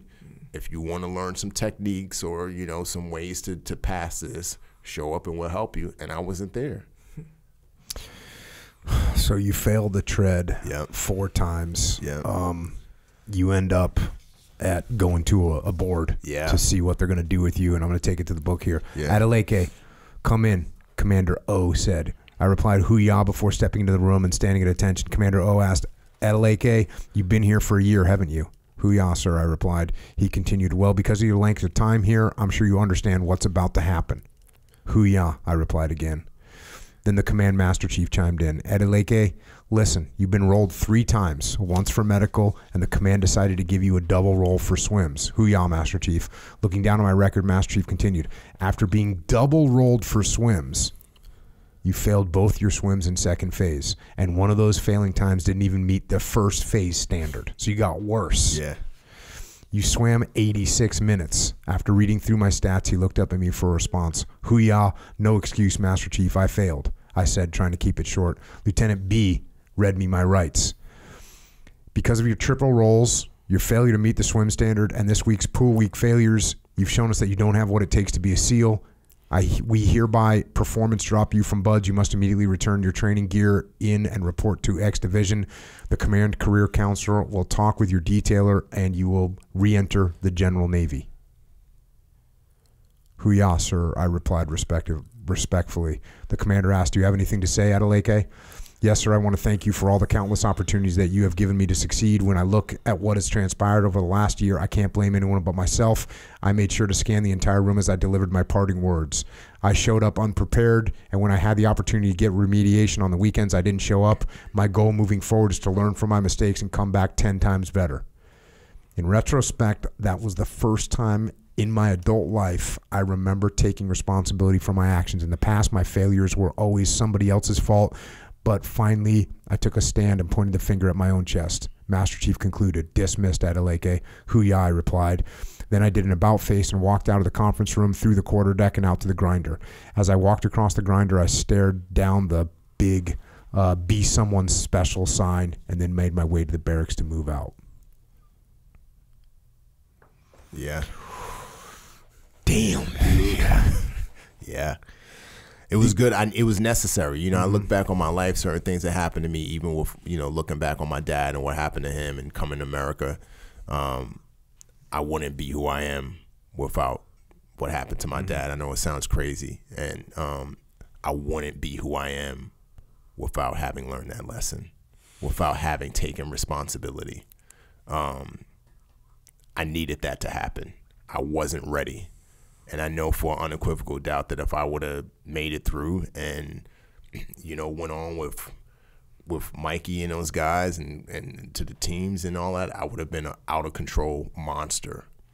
And going back to Mark saw that. Mm-hmm. And that's what Mark was trying to rectify in me, throughout our time in first phase in the Hell Week, because he saw what I would potentially become if I got to the team. So that moment was necessary, me getting kicked out, but even more so, me getting that lesson. Extreme ownership. You take responsibility for your actions. You can't grow. I don't think, there's no way I could have grown without looking in the mirror at that point and saying it's your fault. Yeah. I mean, did you at that moment truly think like, I'm going to get better and I'm going to come back? I didn't know if I was going to get the opportunity to come back, but I knew that if I did, I would be ready. Because it's not.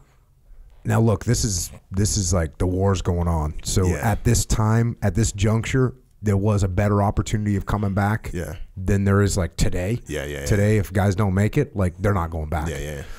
But it's definitely, even here, I mean, you got to do all kinds of things to get back. You got to get approval. You got to spend a couple years out in the fleet. Like it is no easy task to get back.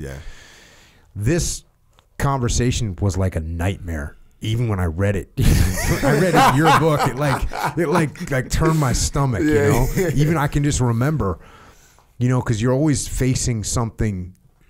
For me, when I was going through Buds, like I was never that great at anything. So on any day, I kind of could fail something. Like I would pass, but like if I tripped on a run or something, or I, whatever.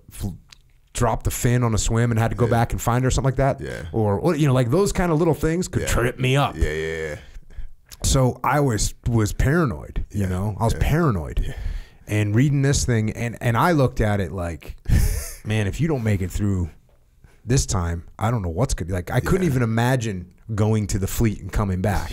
Like you took that like a champ, bro. You took that like a champ. It was humbling, man. If I wrote this chapter, it'd have been like, so then I was crying. I fell on the floor and I begged them for mercy and told them I'd never be a bad person again. And because man. But that being said, you really didn't have a leg to stand on. I didn't. You failed. They gave you 2 rolls and you failed 2 swims and you failed. You even didn't make the first phase time and then you failed 4 treads. And in my engineering mind, my dad's mind, is always trying to figure out a way to like fix the problem or get around it. In my mind saw this problem, like there's no computing here. There is no working your way back into this right now. You got to go away. And I bet whatever they write on your record. I bet if you went in there like, well, I didn't get this and I didn't get, they'd probably been like, don't let this guy return. But like you said, you took ownership. Hey, this is my fault. Thank you for the opportunities. You gave me a bunch of opportunities. They probably said, hey, you know what? He's got a good attitude. If he wants to come back, let's let him come back. Case in point, Senior Chief Hitchcock gave me a recommendation letter right after that. When I was walking across the grinder, I know a lot of this is cut out because my publisher was like, they wanted it to be a shorter book, so much is truncated and cut out. But when right before I got off the grinder, Senior Chief Hitchcock was like, come here, Adeleke.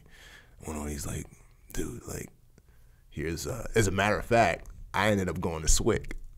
That's the all out. That's not even in the book? That's not in the book. So afterwards, Hitchcock pulled me aside and like 2 other instructors like, yo, dude, we want to kind of keep you in the community.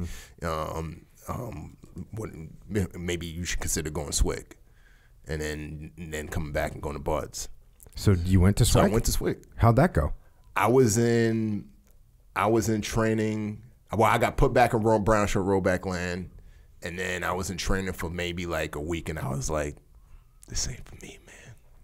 Nothing against it. It's just not for me. And went back to ARB board, and I was like, and the proctor, I can't remember his name, bad with names, but he was super cool, and he told there was a SEAL, I can't remember that dude's name, but he was a SEAL. He was the ops guy in charge of both classes, and he was like, listen, Remi wants to be a SEAL, and we know he can make it through SWIC, but this is not what he wants.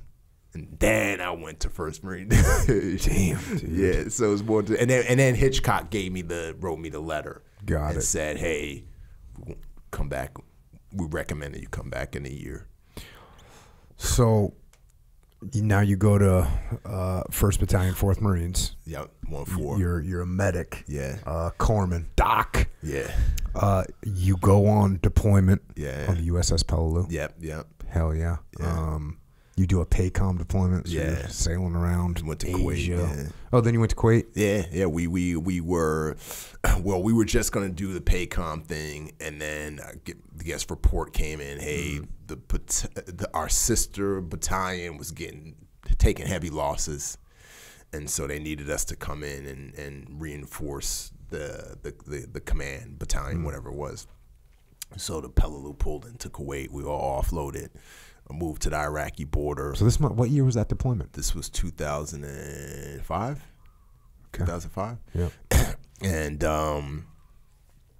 we sat there every day. They like, hey, you guys are gonna go in. You gotta go in. And then finally, like after 3 months, they said, hey, we're just gonna. I guess they got another battalion, whatever. So then we just loaded back on the Peleliu and sailed back to California. So no Iraq for you on that deployment. Yeah. And there's all kinds of good information in here, but you have some bad luck in your life. You also have some good luck in your life, because it turns out that a guy named HM1 Roscoe, is that Roscoe? Roscoe, yeah. He's one of your buddies. Yeah. And he gets assigned. He was my LPO. He was your LPO, your leading petty officer, and he gets assigned at the division HQ to sort of control where all the corpsmen are going to go. Yeah. And he knows you want to go back to Buds. Yep. And so instead of spending over 2 years in the fleet, you spend what, like a year in the fleet? A year and change, a couple months, yeah. And he gets you orders back to Buds. Gets me back to Buds, yeah. You go back to Buds. Again, this stuff is all, you give a lot of good stories, some funny stuff. You end up now, you're in class 266. Yep. How's your attitude coming back this time? Squared away.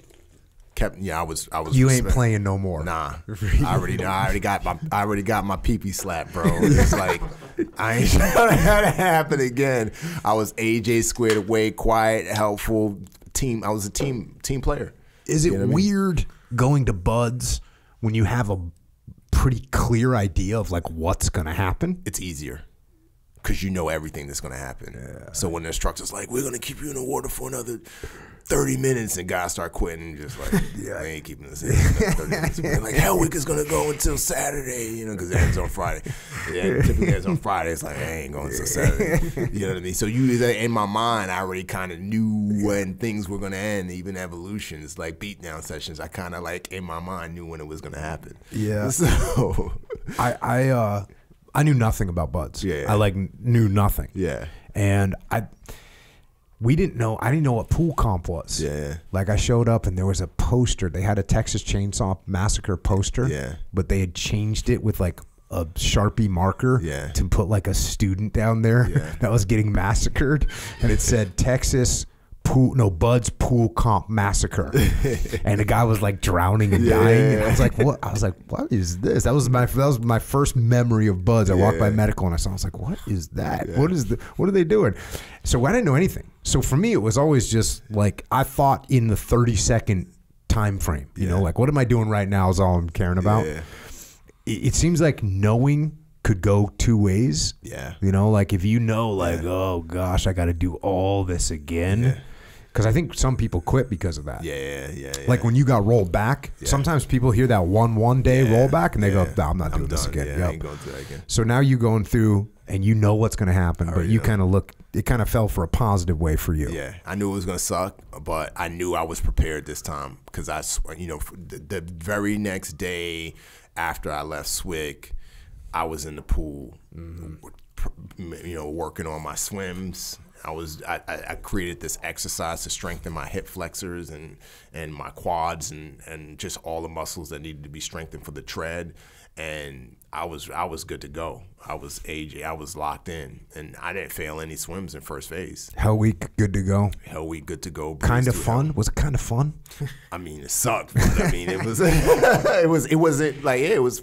Yeah, it was fun. I mean, in the sense that I was able to enjoy it because I wasn't so stressed out about can I make it? Did you try and put on weight? Did you try and fatten up at all? For Hell Week? Just in general, just like going back to buds. I don't want to say I did. I want to say because I no matter what I do, even now to this day, I can't put on body fat. I tried. Like I can't. I eat a bunch of cheeseburgers, Popeyes, all that He's stuff. got like, bad genetics. I just got bad genetics. Terrible genetics. That's that Euro genetics. You just can't be fat, dude. Yeah, what's wrong with you? Yeah. So it's all going good. Yeah. Until you get to your nemesis, the treads. Yeah. The treads come again. Yeah. And you fail them. You failed 2 of them. I'm going to go back to the book. Technically you failed them. I failed them, but I passed the tread part of it. You passed the tread part where you didn't pass the swim, your thing popped off, your tanks popped off or something like that. Yeah, so for the first, I thought you were about to read it. Yeah, you failed the first one because after they called time for the 5-minute tread, I went swimming down, and then on my and the strap got loose and wrapped around my neck, but I was still technically in it, and then I hit the wall, and when I came back, I was swimming and strap was now around my neck, and then it fell off like right before I was about to touch the wall.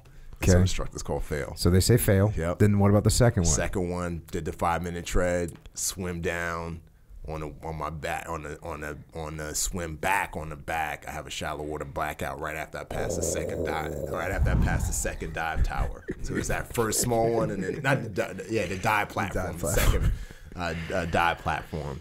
And then one day I didn't know what happened, but when they pulled me out of the water and got me revived me, they said that, again, it's like somebody pulled a switch. And then the instructor looks at me, fail. It's like, dude, I thought I was good. And then the third time. Yeah. Well, so you failed it too. Yeah. And then I'm going to go to the book here. It says, at the end of the day, all the students who failed the tread were ordered to the Bud's quarterdeck conference room for a board. The last time I was in that room, I was performance dropped and sent back to Camp Pendleton. I knew that wasn't going to happen today, but still I didn't want to be anywhere near that place. The second phase, I see, opened up the board. So you're all here because you failed to meet the minimum standard for the tread twice. This board is more of a warning than a final decision. If you fail the next 2 treads, you will stand before us in dress uniform, and we will determine whether you will be performance dropped or performance rolled. My advice to you, don't leave your fate in our hands. Go out there tomorrow and make the decision to continue with the rest of your class. Then Senior Chief went down the row of students asking each one of us if we had attended the optional weekend training. When he got to me, I said, "Hoo-yah." That's right. This time my weekends weren't for partying, for just for rest and any optional training offered. I had learned my lesson. After all the instructors said their piece, all the students were dismissed except me. Senior Chief said, "Adeleke, you've had some bad luck, haven't you?" "Hoo-yah," I replied. "Listen, dude, we know you can do this. You pretty much passed twice, okay? But pretty much is not the standard here. And we can't let you go on until you meet the standard. So just go out there tomorrow and get it over with so we continue with training. Okay?" "Hoo-yah," I replied. Dismissed. The next day I passed the buddy gear exchange with ease. Afterward I went straight to passing area, sat down face to face and focused on meditating and breathing. I'd been so confident before the last 2 treads that I didn't do anything my spiritual teachers had taught me. And you got a bunch of stuff about how you were learning about meditation and stuff. I whispered to myself, "Calm, Remi. In and out, in and out." I cleared all the negativity and noise out of my mind. I searched for peace within. I'm sorry I'm laughing. I'm just trying to picture how freaking how focused you had to be. Yeah. You're looking for peace within before the tread. I found it, stood up, had my dive buddy help me don my tanks, and waited for the evolution to start. "Prepare to enter the water," Senior Chief commanded. You are one with the water. Hell yeah. You are one with each inhale and each exhale. Peace among the chaos, I declare. I was in the zone, stone cold focused, jaw clenched and body still. Enter the water. As soon as I hit the water, I popped back to the top. I decided to keep my eyes closed this time to center my senses within. Everything I'd been taught was working. The 5-minute tread felt like 2 minutes. Time. Start your swim on your stomach. Upon the command, I opened my eyes and turned around with my hands still in the air. Once I saw the target, I slowly dipped my hands in the water and began to swim. Even though I was past the hardest part of the test, I didn't let go of my meditative state. I breathed in cadence with my mantra, peace, peace. Peace. I made it to the wall, spun around, kicked off, and started my flutter kick on my back. As I stared into the sky, I couldn't help but think of my pool sprint workouts. I did those workouts when it was cold, when it was raining, when the pool area was packed, when it was empty. I did it when I didn't want to do it, and I did it after the long drives back up from Camp Pendleton. I was staring at the same sky I had stared out on so many days and nights. It was full circle event. For the first time since starting Buds, I finally felt gratitude to the universe for all that I had to go through to get to this point. Thank you for making me do this tread 3 times. Now I understand why. I wouldn't have appreciated my journey if I had passed the first time. Thank you. When I touched the starting wall, I peacefully climbed out of the pool as I felt as if nothing had happened. The calm that I had derived from my meditation was still lingering. Senior Chief yelled, "Adeleke, pass." Hell yeah. It's about damn time. Now drop down for taking so long to pass the tread. Hoo-yah, with tanks on my back, I dropped to do push-ups. This time, as I stared at the ground with water dripping from my body, I knew it was over. I knew that despite having 6 more weeks of dive training and 8 more weeks of third phase land navigation, weapons demolition, and tactics, nothing was going to stop me. I was going to graduate. So, you made it through that, through freaking peaceful meditation and stuff. Hell. That's classic, dude. It works, man. Oh, yeah. I felt it. Even reading that, I was like, oh, I kind of feel What's funny, peaceful. though, is like when I was reading it, I was kind of like, oh yeah, it's cool. But then when I actually started reading it out loud, I was like, this is kind of funny, especially if you were an instructor and you knew that was going on. They would have like, I'd have got torn apart. What you doing, boy? They would have freaking got on your ass, dude, for sure. You make it through, man. Yeah. You get rolled in 267 for land. What'd you do? Dude, I failed. It was stupid. It was like a demo test, man. Like I just screwed up the procedure. You know, it's failed the demo test. I can't remember. I mean, this is like years ago. But it was like something with the demo. Some kind of demo procedure. Some demo procedure. Ground yourself or something like this. Boom, they roll you. Yeah. Dude, it ain't over, man. I know. It ain't over till. That's why even like I never had the feeling in any of Buds that I was going to graduate until like I graduated, and even then I was a little worried. You know, I was like, wait a second, I can make it through this. By the way, this book, I'm just reading like some parts of this book, but you got like a whole up-down relationship going on with this girl, Cecilia. While you were, you know, you're kind of going out with her. You're also kind of like still like a young player out getting after it. You end up you're in this like weird relationship with her where it's like I said, it's on and off again. She seems like, even the way it started, like she had a different boyfriend and you guys kind of got together, but then she went back with this other guy and you were kind of like whatever, but then you guys get back. There's a whole freaking, you know, romance story there going on, and that's all covered. But now you graduate Buds, now you're in SQT, SEAL qualification training, and you're up doing land navigation in Alaska. And you start to like, you have a little epiphany, a little life, one of your life epiphanies here. You say, as I walked through the wilderness, it was hard not to stop and admire the beauty. The snow hadn't started to fall yet, so everything was bright green. Trees were massive. Some shot up 200 feet in the sky. Being from the Bronx, I'd never seen a place like this, and never in a million years did I ever think I would end up in a place like this. Remi, I said to myself as I stood in awe at my first stake. That's what you're looking for, a land nav stake. You've come a long way. Wow, this is so beautiful. I wish Cecilia could see this. As I continued to walk, I noticed that one of the most serene aspects of the Kodiak forest was the silence. There were times when I would hear an occasional chirping from a bird or rustling in the trees when the wind blew, but for the most part it was quiet. I was truly alone. Something miraculous began to happen while I continued through the wilderness. In the silence and the beauty, I began to reflect on my life, who I was and how I treated people. It was as though someone or something was holding up a mirror and showing me what I had become. And the more I walked and reflected, the more I didn't like what I saw. I saw a kid who stole an engagement ring from his mom and never confessed to her. I saw a person who treated his own brother like he was worthless. I saw a person who had integrity when it was convenient for him, but didn't when it wasn't. I saw a prideful person whose favorite song had become, "You Can't Tell Me Nothing." I saw a man who treated women like meat, and what hurt me the most was I saw a man who treated a woman who truly loved him with constant contempt. As the memories replayed in my mind, I began to be depressed, and then my depression led to anger. My anger led to questions. You did that. How could you do that to a person? What were you thinking? What's wrong with you? It was as though I had been outside my body on vacation for 26 years, and when I came back and home and saw the mess I'd made, I was in shock.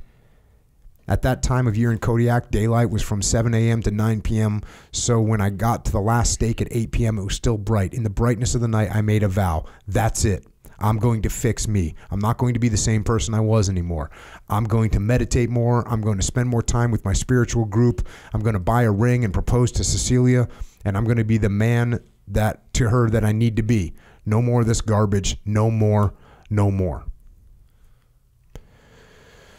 So, interestingly, while you're having that epiphany, she's having an epiphany as well. Yeah. And the epiphany that she's having is that she shouldn't be with you. Yeah.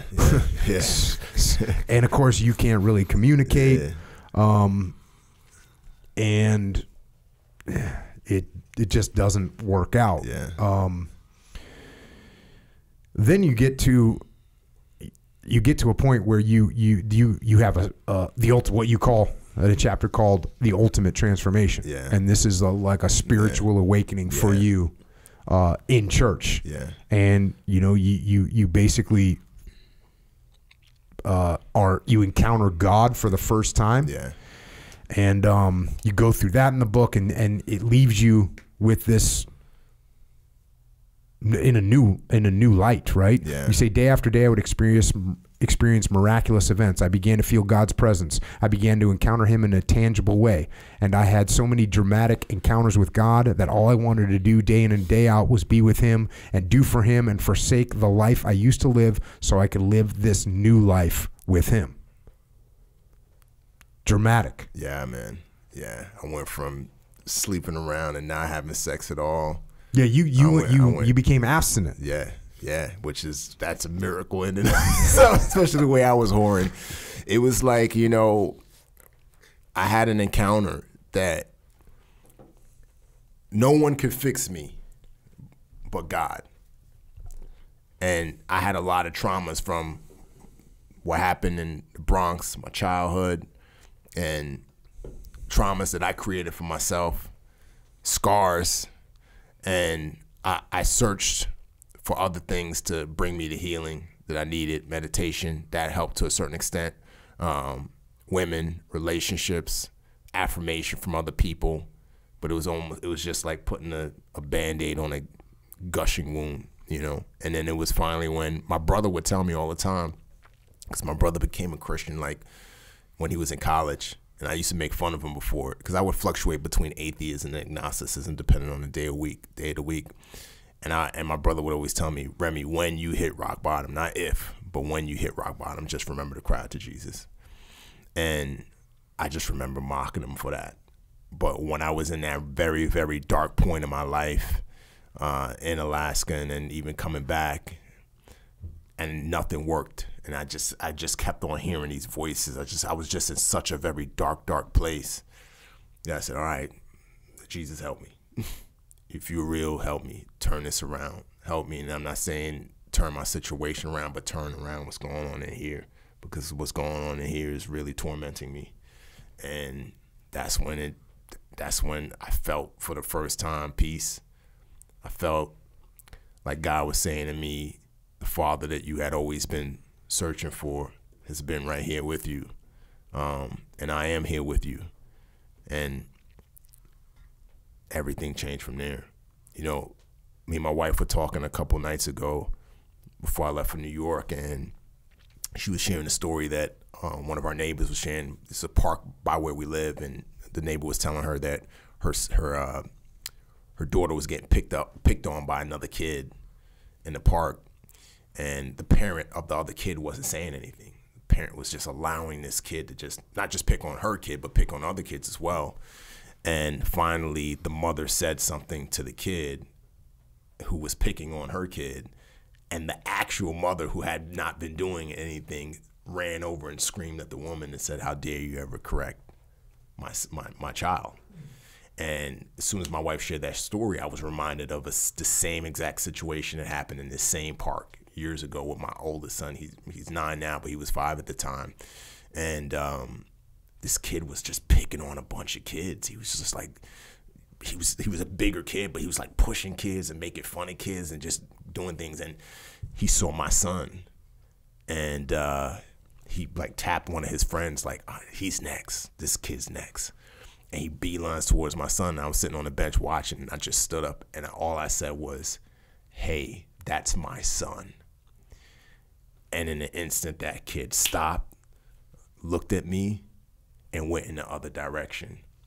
And just the power of having a father say, "Hey, that's my son," meaning I'm his protection, I'm his source, I'm the person that he can cry on if something happens. That was what I felt when I had that transformation, when I cried out to God and said, "Help me."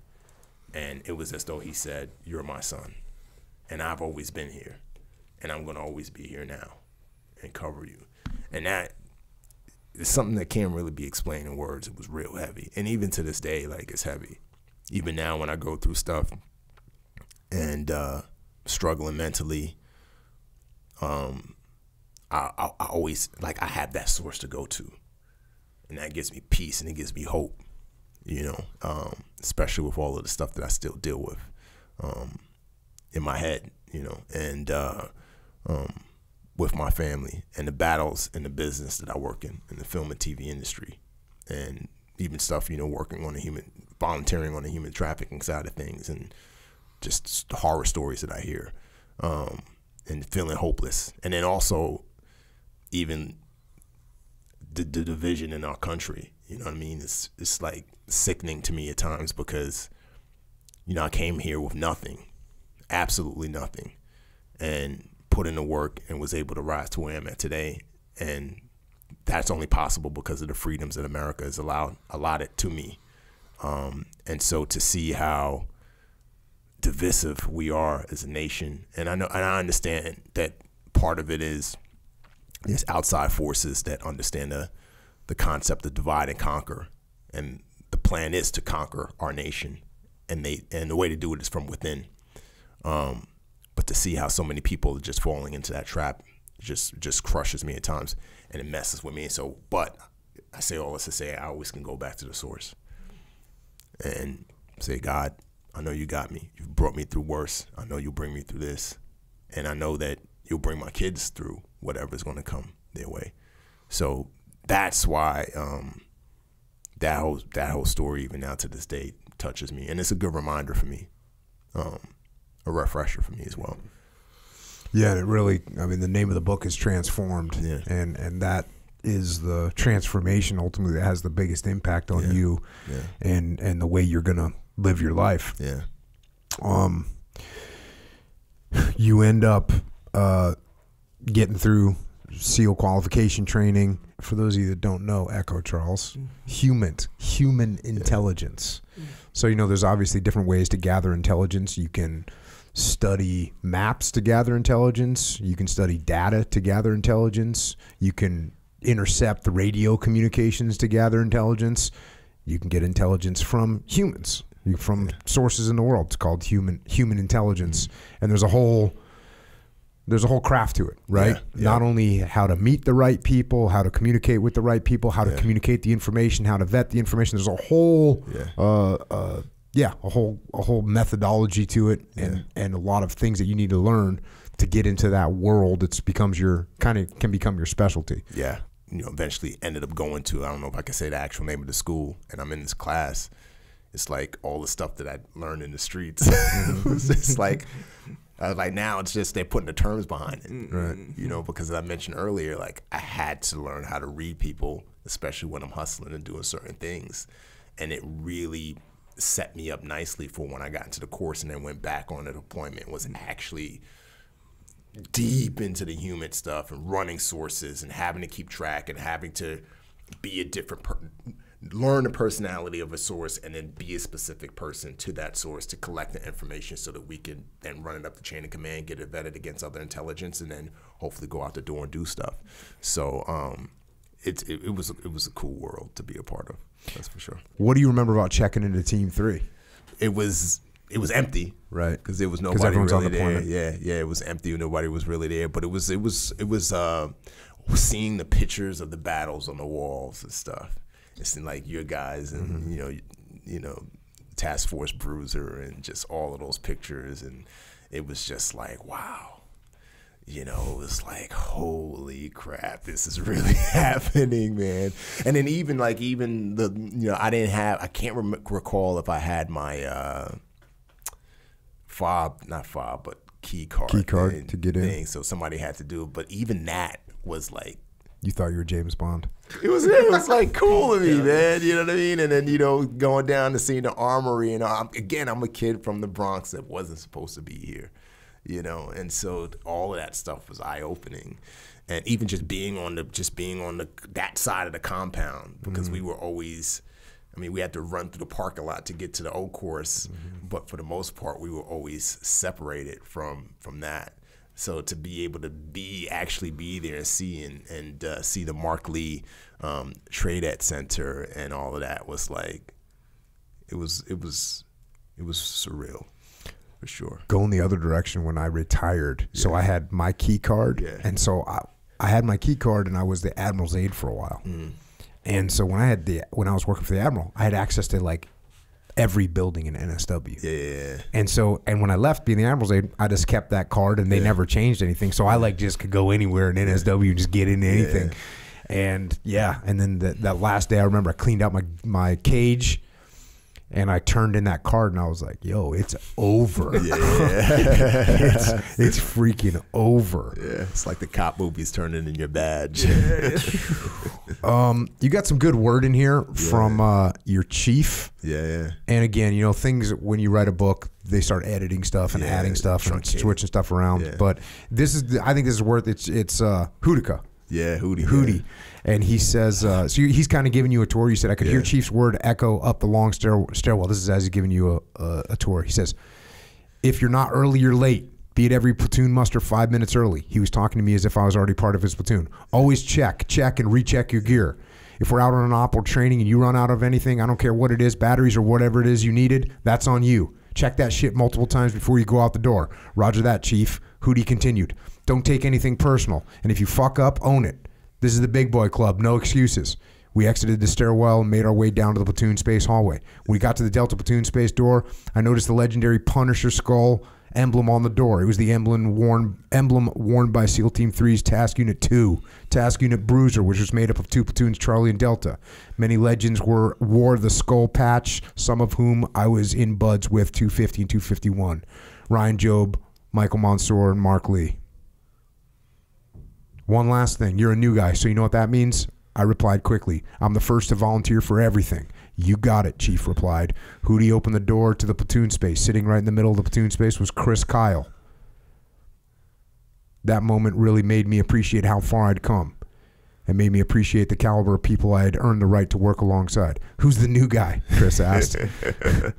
Hootie answered, SO2 Adeleke. He's from the Bronx.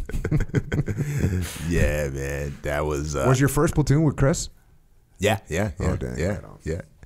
And I didn't know anything about him. Yeah.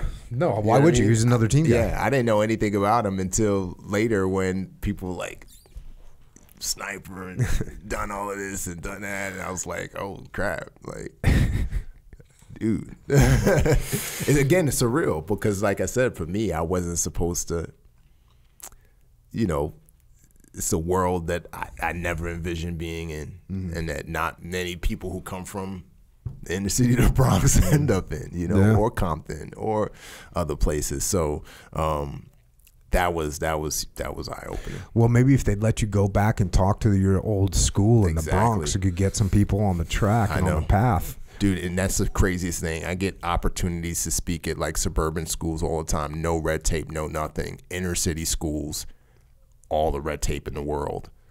Even when we've done stuff at an inner city school here in San Diego, all the red tape we had to cut through just to get inside. It's I think it's saddening. I think it's a part of it is, you know, they want to keep, again, this is my theory. I could be 100% wrong, but like in these inner cities, they want to keep the cycle going because then that'll keep people as victims and keep them making wrong decisions and keep those people in power who are, you know, in power. And so that's my only explanation for why you wouldn't allow a person who was, quote unquote, a criminal, but was able to rise out of the situation that he was in, come back and look these kids in the eye who I can identify with, and they can identify. I've gone to prisons and spoken in prisons, and you'd be surprised at the guys that come up to me and be like, I wish you came and spoke to me when I was this age. Crying, guys in tears, crying. You know what I mean? I get guys who've read my book in prison, and you know, and I hear, you know, they don't write me, but I hear from, you know, the counselors, man, he was moved. I've never seen such and such inmate cry or show emotion. He's a hard dude. He's in for murder, in for life, never getting out. And he read your book, came to me in tears. You know, we were talking earlier about like little decisions, and you made some good, you know, you made some jacked up decisions, but you made a couple key decisions that totally changed your life. Yeah. And you're already talking about, you know, the guy you used to run with is in prison right now, right? Yeah, right. So it's just as easy that you could have gone that direction. Yeah. And you make one little adjustment, one little change, one little maneuver that's in the right direction. Your whole life is changed. Yeah. And look, Michael Bay made a movie about the freaking SEALs. Yeah. You know, and made Bad Boys. Yeah. He made, like, coincidentally, a movie with some guys you could relate to and some guys that you thought that would be cool to be. Yeah. And that changed the trajectory of your life. Yeah. So for them not to let someone like you into a school and be like, yo, this is the deal. You guys can keep making these bad decisions, or you can get out of this where you're at. There's you know, people think there's no way out. There's ways out. Yeah, it is. Yeah. There's ways out. Yeah. You're living proof of that. Yeah. You know, living proof of that you can get out of those situations. But if you don't get any guidance, I mean, if you didn't see that Michael Bay movie, if you didn't see Bad Boys, you just wouldn't have, you know, you said it. That's what put on the radar that you don't have to be a drug dealer. You don't have to be a criminal. You could take a better path. And it was just that movie that showed you that. Yeah, it was that exposure. And that's, you know, like my brother's another good example. He ended up not going down the path I did because he was exposed to engineering. You know, my dad was an engineer. And so I forgot what age he was at, but how old he was, but he came across my dad's blueprints and all my dad's engineering stuff. And that one instant of exposure was in his mind, he's like, I'm going to be an engineer. Ended up graduating high school for 3 years. In 3 years, Kennedy High School, which was worse than Clinton at the time from a safety standpoint. Graduated from there in 3 years, got a full ride academic scholarship to Syracuse University, graduated from there in 3 years, got his master's in computer science engineering from Syracuse University in 1 year. And then, like, now maybe we should have him on a podcast, bro. Where you at? Yeah, he works for the DOE now. I mean, he worked for Saudi Aramco for a number of years. Yeah, he'd be a great one to have on, because that dude, he's a genius, and he knows a lot about what's going on with the water drying up in the country in Colorado and West Coast. Blah, blah. But I say all that to say, you know, he was exposed. It was that one moment of exposure that changed the trajectory of his life, and that's what a lot of these kids need. They, you know, especially these kids without fathers, they're easily influenced. And if you can have somebody come in and influence them in a positive way, somebody who they can identify with, and it doesn't have to be a long drawn out speech. It could just be one moment of somebody saying, "Dude, look at where you are. Look at where I'm at. You can be there." That's enough for a lot of these kids. Yeah, they start saying, "Ugh, is this where I want to be? Yeah. Where's this decision going to lead me?" Going back to your story here, so you're now at the team. You get into a platoon. Did you go to Humant school right out of the gate? Yeah, like as a new guy. Yeah, no. Well, I went after. Not during ProDev, after ULT. Okay, got it. So you do ULT. Yeah, with you, man. Yeah. I never forget, man. Land warfare, bro. You killed half the platoon. And keep going. I'll never forget you came in and you were giving it to the task. You know, I was like, that dude's a beast. Talk to everybody the same. No rank, brother. It was awesome, man. I always joke, like, everybody in the teams from a brand new guy to the Admiral all called me Jocko. Yeah. I was like, yeah, that's the way it is. So did you have any challenges? Was anything hard for you? Because you'd already been through with the Marine Corps. Like, this stuff was pretty second nature for you at this point. Yeah, man. It was...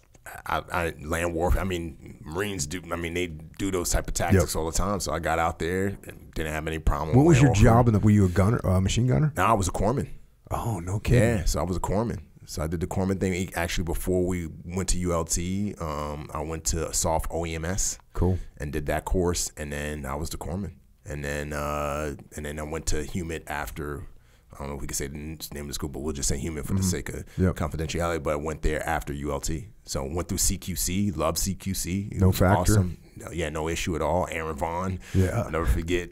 We were doing our FTX. And there was somebody on the other side of the room. We cleared all the rooms, and in the last room there was somebody like on the other end with it was like with these paint. I don't know what it was. These guns that had like paintballs that were painful, dude. Legit paintballs. Yeah. Probably just out of the freezer, by the way.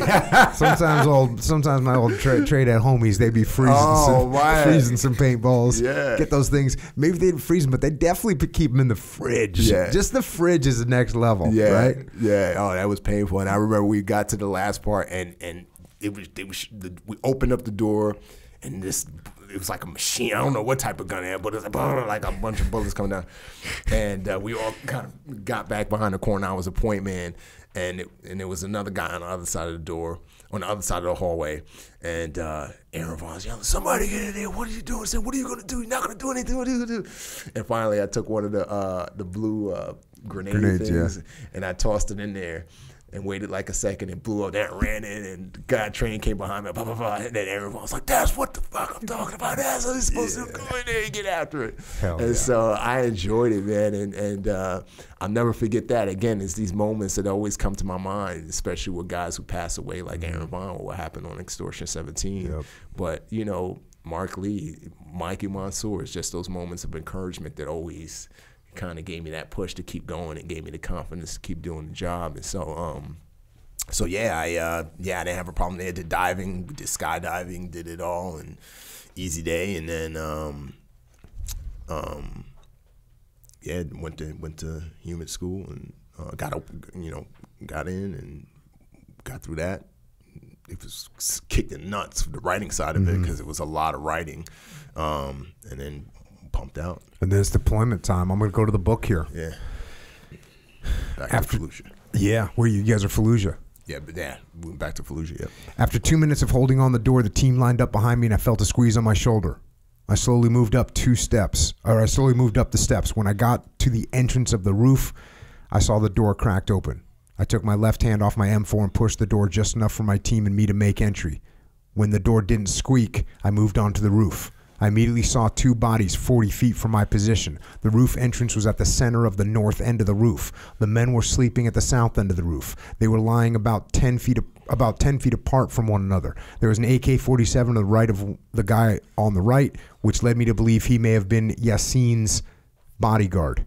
I kept the scope of my M4 pointed at the bodyguard's head while the team entered around me. With their guns trained on the body to the left, 3 SEALs led by Sealod. Is that my saying? Sealod, yeah. Sealod. Yeah. Sealod moved diagonally south toward the east wall. We set up a half cross ambush with sleepers at the center point of the cross.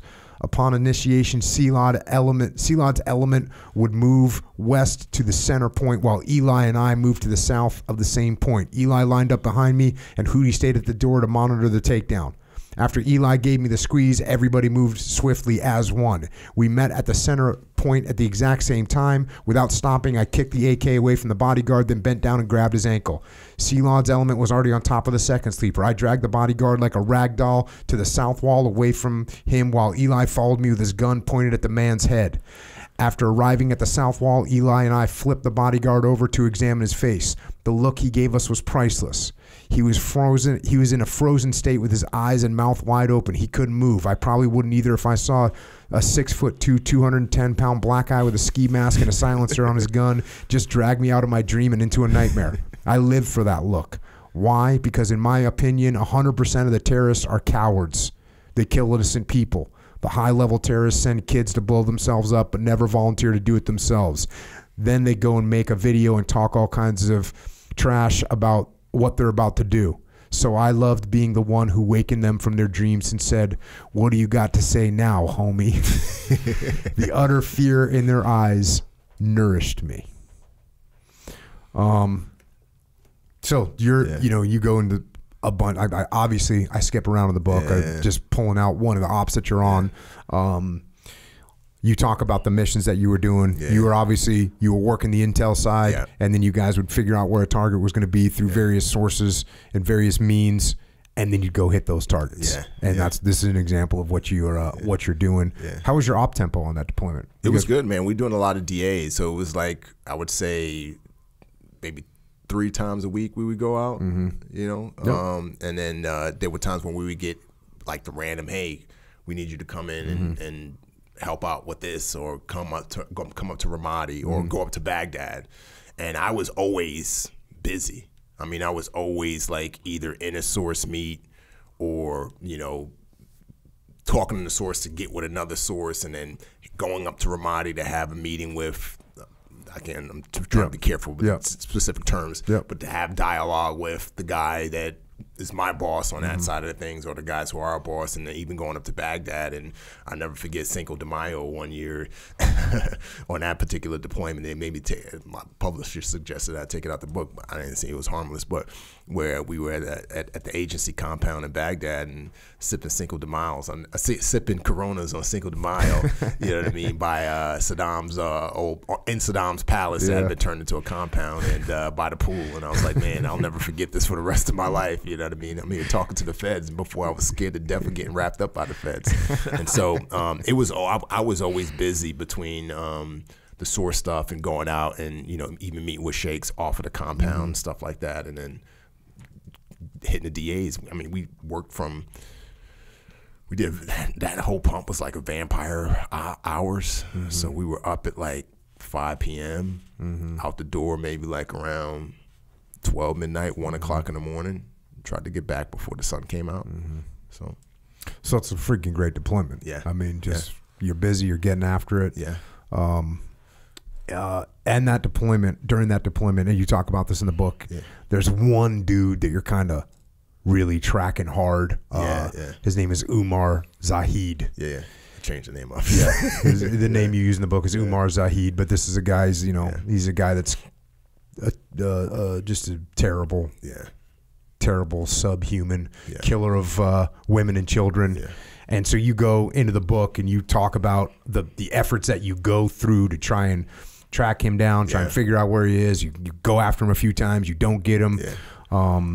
Finally, you get to a point where, and I'm going to fast forward a bit. Again, get the book and read the book, everybody. You know, I'm not doing the audio book. Actually, you read the audio book too. I did the audio book. So you want to hear, you can hear the audio for Chameleon too. Yeah. So there you go. You want to hear Remi's version of Remi's story. You don't have to listen to me do it. Get the audio book.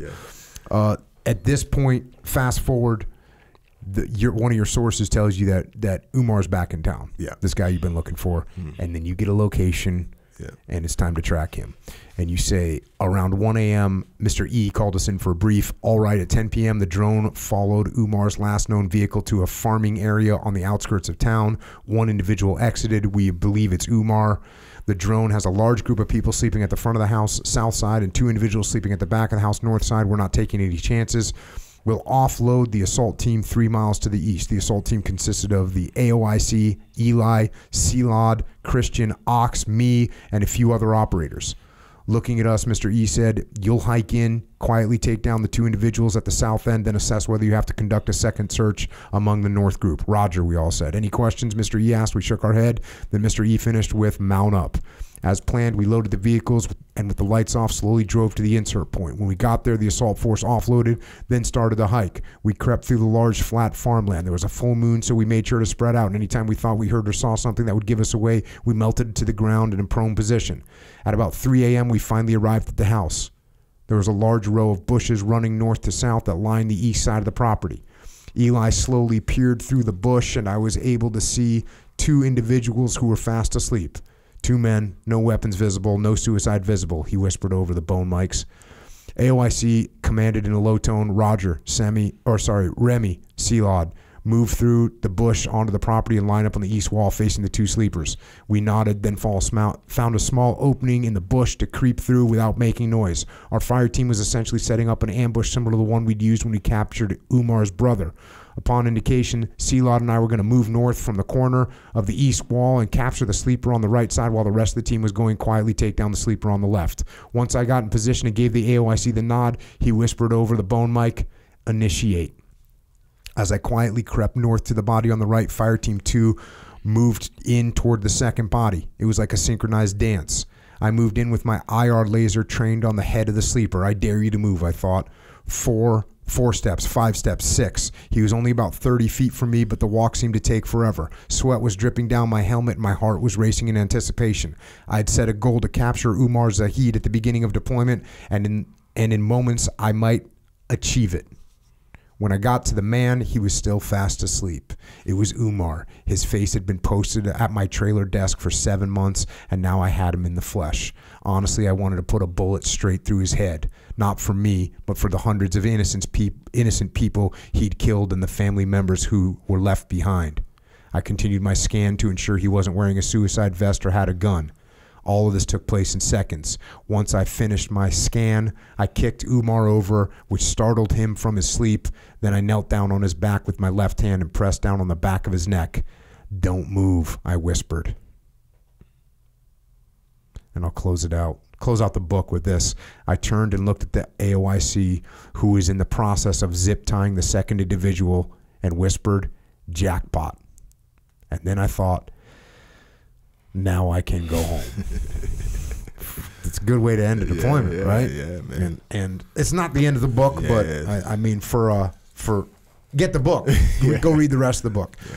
A bunch of other stuff going on here. So from there, you do what? Another deployment? Yep. Do another deployment. Do an augment. Do another deployment. Do I don't even know. I be careful the way I say it, but it's national. They made me take out certain terms in the.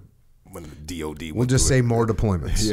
Yeah. So you do more deployments. Yeah. Meanwhile, you meet your wife, Jessica. Yeah. You start having kids. Yeah. And so you do 2 more deployments, you said? Yeah. And you continue working as a medic? As a corpsman? Yeah, medic mainly. But you start going more in the human? More in the human stuff, yeah, especially when we did the national level tasker.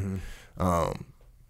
Be careful about when I talk. I cut a lot of it in the book for the sake of stuff, but you don't need to say any of it. It's good enough. We understand. Yeah. It's all good. Yeah. You're working high level missions on these deployments. Yep.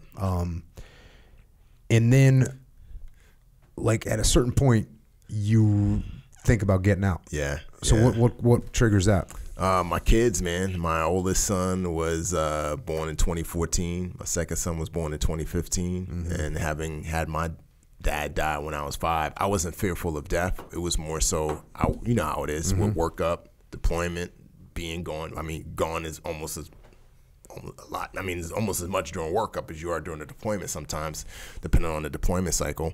The workup cycle. And I just wanted to be home with my kids, man. Mm-hmm. I wanted to be dad. Yep. So that was the main decision. And your wife's a doctor. Yeah, she's a doctor. Yeah. Was she? When did she graduate from medical school? She graduated from medical school in, I want to say May of 2011. I want to say. Oh, okay. So she was a doctor. Yeah. While you were in the teams. Yeah. She. I met her when she started residency. Oh, okay. She moved down here to start residency. She went to residency at. On the other side of Chula Vista, for Kaiser. Okay. Kaiser, I believe. Yeah. So you kind of at least had some kind of financial stability with your wife. No. Dude, she's a doctor. Residency. Oh, residency. They don't make no money. No, wait, but by this time, by the time you were looking at getting out, she was done with the residency or no? No, because she had her residency got extended because she had my son during res, so she had to take a break in residency. They allowed her to graduate with her starting class, but then she had to go back and finish her ULT. and that's like a couple of years, 3 years? 3 years, yeah, man. And that's like you're making like $38,000 a year. I don't know the exact number, but she wasn't making much of anything. It ain't much. Yeah, she wasn't making much of anything. So with that, you decide, even with her only making not enough to support the fam, you're like, I'm going to get out. I was always smart with my money. Okay, so you had well, I was smart with my money after I had my faith transition. Before that, I was like crazy with the money. But yeah, I was. God was good with your money. Yeah, better God than was Remi good. was. Better than I was, man. So I saved a lot of money, and then from the deployments, I instead of buying a flashy car when I came back, put it in an account, let it save it. That's how I was able to buy my first house when I got back from that second deployment in 2010. I was able to buy first house by myself before I even met my wife, and so by the time I got out, we had a good cushion, and then I finished my bachelor's while I was in. I was taking classes, online classes, and then I started my master's. And so when I got out, I was still in grad. I was able to use a post 9/11 GI Bill. Got it. So that was providing some cover for us as well. And I was planning on going into business consulting full time because my wife's brother's a YPO guy, and I'm sure you work with those guys a bunch of times. And so he was getting me like side consulting gigs with his YPO chapter in Toronto and stuff like that. So I wanted to get my master's because I didn't want to just rely on the team guy side of things. I wanted to have it, but I also wanted to have that theory and the academics as well. And so I was in school, and my plan was to just finish out school and then work with my brother-in-law full time. What year did you leave the Navy? January 2016. January 2016. Yeah. So when did what was the first acting opportunity that you had? Was this Last Ship? Is this a movie? What is Last Ship? I saw it on the internet, but I don't know what it is. It was like it was on TNT. Like a TV show? Yeah, it was like a TV show on TNT. So I did like some extra stuff. I don't even call that acting. Okay. I don't even want to call it acting. I just literally showed up the base and sat on the boat. How'd that come from? Like, where'd that come from? Team guy network. So some team guy's like, yo, you want to sit down here? Yeah. I'll give you $400. Yeah. You're like, we'll do it. Let's go. Yeah. So then what's Never Too Late? This is a play that you wrote? That was a play. Yeah, that was so you had to straight up you can't pass this one off, bro. I know. You can't pass this one off. I know. Yeah, this lady at my church, she was like, hey, they're doing a play down in I forgot where it was, downtown San Diego, that mall. It was a theater. It used to be by the mall. Horton Plaza? Yeah. Okay. Horton Plaza. There's like a theater like pretty much right in the mall area. And it was like, they just need you to be a pastor or something. Like, give a speech. In the play. Yeah. Okay. So I went and did that.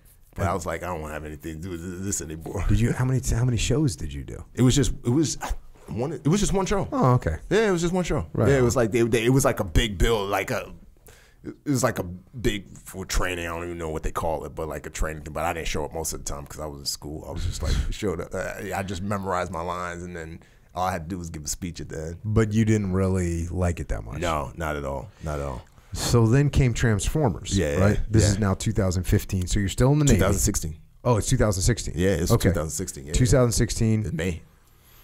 And so are you out of the Navy now? Yeah, I got out in January, and then I was in grad school, and then in May of 2016 is when I got the phone call. I was actually in my office writing papers for school. And what was the connection there? There was a woman who worked with a guy by the name of Kevin Kent. Yeah, I know Kevin.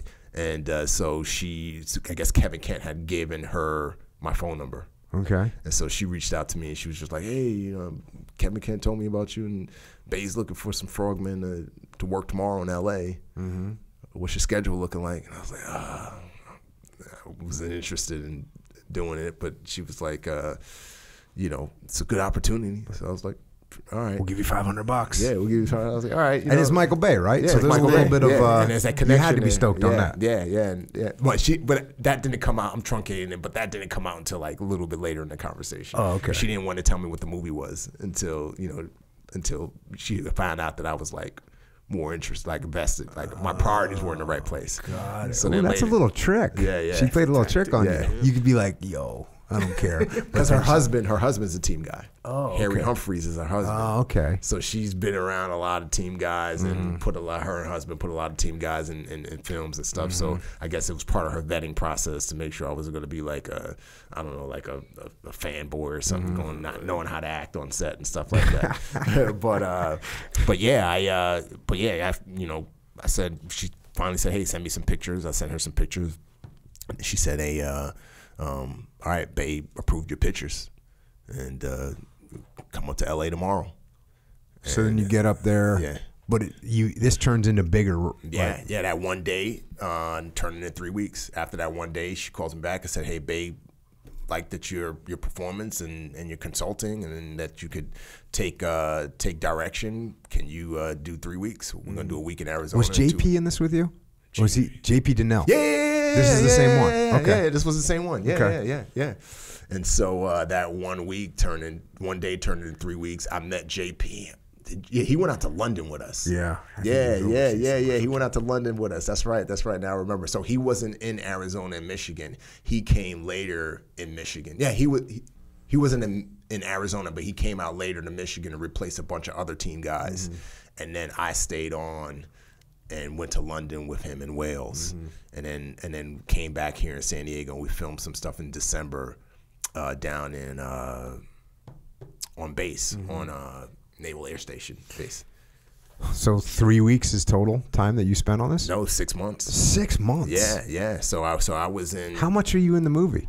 I'm in a good chunk of it. I'm in it from beginning to end. It's like quick shots. Kidding. I got lines and everything in that movie. Yeah. Okay. Yeah, I got the line. You're in it from beginning to end, the whole pretty movie? much. Yeah, not the first scene, but like from the first act of the film to the last act of the film. And what do you say? How many lines? Man, I got a couple good lines. I got the "We going home, Izzy" at the end when I strap her on me in tandem with her, and then I have some other lines at Mark Wahlberg, "Put it down," and all that kind of one-liners and stuff like that. Not like heavy dialogue stuff, but and then there's a line I have in the plane with Mark Wahlberg and some of the other actors. Mm-hmm. But the big one that's like clear, like this one I skipped. And then there's a line when the girl comes up to me and I have like a bazooka. Like it wasn't even. It was like a Transformer level bazooka type thing. And she's like, "Does that thing kill Decepticons?" And I look at her. I say, "No, we do." And then I grab the walk off. That's the line I was looking for. You know, that's the line I was looking for. Okay, so that's. What's next after that? Is it Who Dares Wins? Or that didn't come until later. That didn't come later. Yeah, that came like into 2021 is when I did my first season of Who Dares Wins. We did that out in Jordan. Okay. Did 2 seasons of that out there. Yeah. What about Ambulance is another movie. Yeah. Is that another Michael Bay movie? Yeah, that was another one. I did 6 Underground before that. So 6 Underground, I didn't act in 6 Underground. I was the consultant on 6 Underground. 6 in the ground? 6 Underground. 6 Underground. That was on Netflix with Ryan Reynolds and Corey Hawkins and a bunch of. We shot that in Italy, like all over Italy, and then Abu Dhabi, and I trained with the actors before we went out there and shot. I wasn't really on camera much. I just had like one scene, but I was on the whole shoot for like 4 months, just working on the consulting side of things, and then did Ambulance, which was Bay's next film. And then what's your role in Ambulance? I played an undercover cop. So I played an undercover cop that was helping set up the bank robbers. So we knew that, it wasn't really explained much in the script, but essentially we got intel that the bank robbers were going to rob this particular bank. So it's like, I was like an undercover cop. Okay. But then I also did some consulting on that as well. So consulting means you're telling them like, hey, you should not shoot this type of weapon, or like don't go in the room like this. Yeah, even looking at the script and like just saying, okay, this dialogue doesn't make sense here, or doesn't make sense for this to happen to this part of the screenplay because, tactically that wouldn't happen that way, So that was kind of how I got would later get into the WGA and end up becoming a WGA writer in Hollywood, is reading, getting offered these scripts and saying, hey, can you read these scripts and consult on them? And then I would consult on the scripts, and I was like, dude, I think I could actually write these scripts better than some of these people write these scripts. And then I started writing scripts and got into the WGA that way. And so what was the first script that you wrote? I adapted a book called Slave Stealers into a limited series. And so that it hasn't shot yet, but it's the Tim Ballard. Tim Ballard has a book called Slave Stealers, where he jumps back and forth between his story and a woman by the name of Harriet Jacobs. So Harriet Jacobs was a slave in the 1800s, and she was doing all kinds of, her story is crazy. She was doing tradecraft before anybody even knew what tradecraft was. And she was a slave, and she like intentionally got impregnated in order to be able to use that to escape slavery. Her story is crazy. She was wearing disguises, and after she escaped, she came back to the town in Edenton, North Carolina. I mean, her story is just ridiculously crazy. And she's the first known slave to have written an autobiography.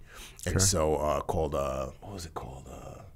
Incidents of a Slave Girl or something like that. And so Tim kind of did a book where he jumped back and forth and took techniques that she used to rescue other slaves and how he applies those techniques in what he does or what he did at the time in OUR, Operation Underground Railroad. And so I adapted the flashback chapters essentially into a limited series. And that's being made for Netflix, you said? A streamer hasn't signed on yet, but it's being made for a streamer. Yeah, for sure. Yeah. What else? So you got, that's a bunch of stuff. Yeah. That's a bunch of stuff. Yeah. And so the latest thing that you got going on right now is Chameleon. This is your first book? It's my first fiction book. Yeah, I mean, first fiction book. First fiction book. Yeah. Tell us about Chameleon. What's the deal with this thing? So Chameleon is, I say it's like somewhat of a fictional extension of Transform. You know, all the stuff that I couldn't talk about and would never talk about in Transform is like wholly fictionalized, right? So like the plot and the characters and the places and even Collie Kent is very loosely based off of me. The name is based off of a kid in the Bronx by the name of Khalif Browder. So Collie's full name is actually Khalif Browder Kent. There's a kid in the Bronx who grew up not too far from me. And he was unjustly accused of stealing a backpack, sent to Rikers Island jail at 16, held at Rikers Island for 3 years without trial. I mean, he was put in general population with adults, beat up. He spent 700 days in solitary confinement, and then he was so tormented after he got out that he committed suicide 2 years later. And the only reason why he got out is because a judge finally looked at his case and said, there's no evidence here to charge him. And so they dismissed the case and then, let him free. So anyway, the character's main name is Khalif Browder Kent, very loosely based off of me, but the name comes from that. And he's part of a secret program called the Black Box, the CIA program called Black Box, essentially made up of people with different specializations. You have chameleons who are able to become whatever character they need to become at the drop of a dime, but it's all grounded. They're just very good method actors.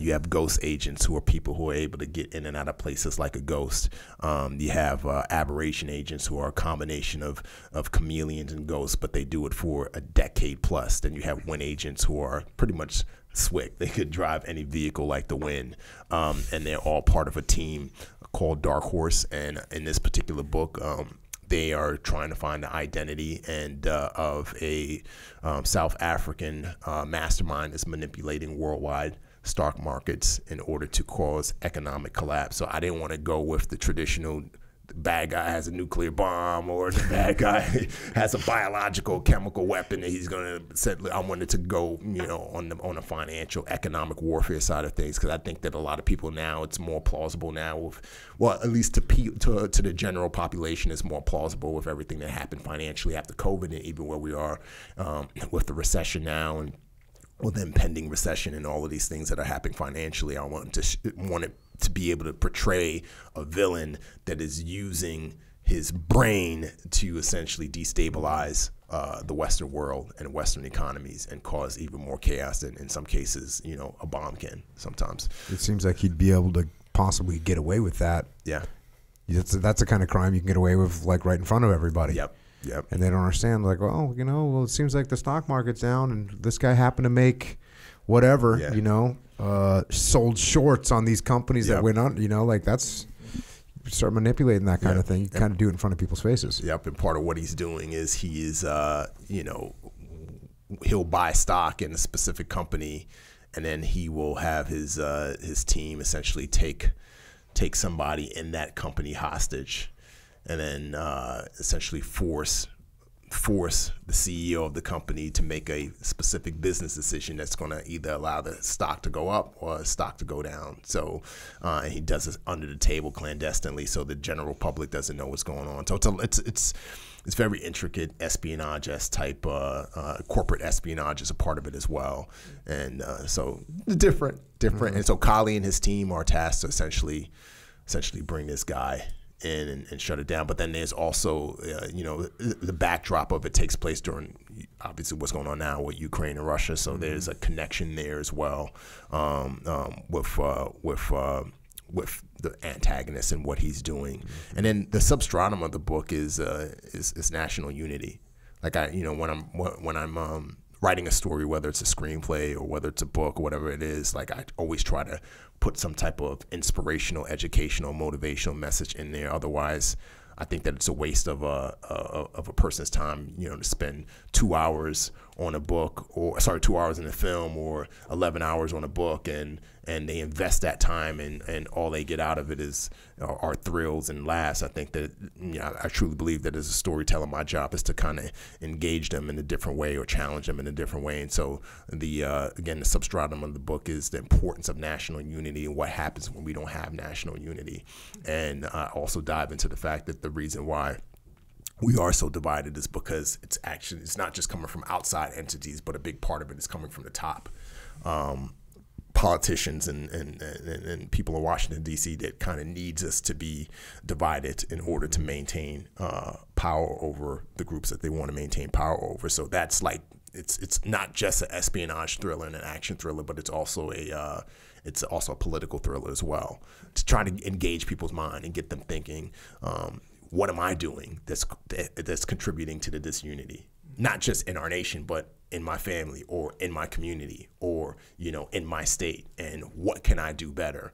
So it's essentially holding up a mirror, kind of like what has happened to me. And we talked about where I've had to have a proverbial mirror held up to my face to show me what I've been doing wrong. So I'm hoping that the book access that and brings the healing plays a role in bringing healing that's necessary to our nation. What was your writing methodology? How are you writing? What do you do? For me, I have my writing starts long before I actually get to the computer and start structuring out and putting, proverbial pen to paper.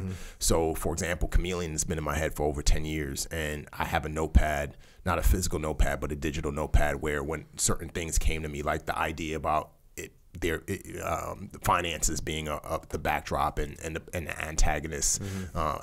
I can't remember what I saw, but I was watching something on 60 Minutes one day, and the interviewer was asking this guy questions about how somebody could, I think it had to do with insider trading and what's going on there and how people are getting rich. And I was like, it'd be interesting if there was a bad guy that was using insider trading in a different way. And so I just dropped that into my notepad. This might have been like 3 or 4 years ago. Then one day I hear somebody say something, and I'm like, oh, that would be a great line of dialogue. So over the course of 10 years, I'm just putting all of this information in. And then one day when I decided, you know what, I'm gonna create this world, then now all I have to do is take what I put in that notepad and I just now put it in a structure from 3-act structure. Here's where this is going to happen. Here's where this is going to happen. Here's when I'm going to introduce the villain, and so on and so forth. And even now, like for Chameleon Book 2 and Chameleon Book 3, like ideas come to me, I drop them in. Even with screenplays, ideas come to me. When I was writing the Transform screenplay, like I had the book as a reference, but there were so many stories that didn't make it into the book, or as we talked about, had to be truncated and changed. I was like, oh, maybe I could take that part and put it into my notepad, and I would put it into Notepad. So then when I got to writing the screenplay, a lot of what I needed to essentially, the meat was there. Now I just had to massage it, and then my process is just sitting down and I tend to not outline, or if I do outline, I'm not regimental on it. It's not the gospel to me. So when I take all of these ideas and put it into this space, even if it's structured, I don't hold to it. Because I like characters to tell the story. For me, it's always about character driving plot and driving narrative versus plot driving characters and what they do. So once I get a good sense of the character I'm writing, whether it be Kali Kent, whether it be Nevaeh, whether it be Thane Macklin, whoever it is, how they would react is going to drive where we're going to go into the story.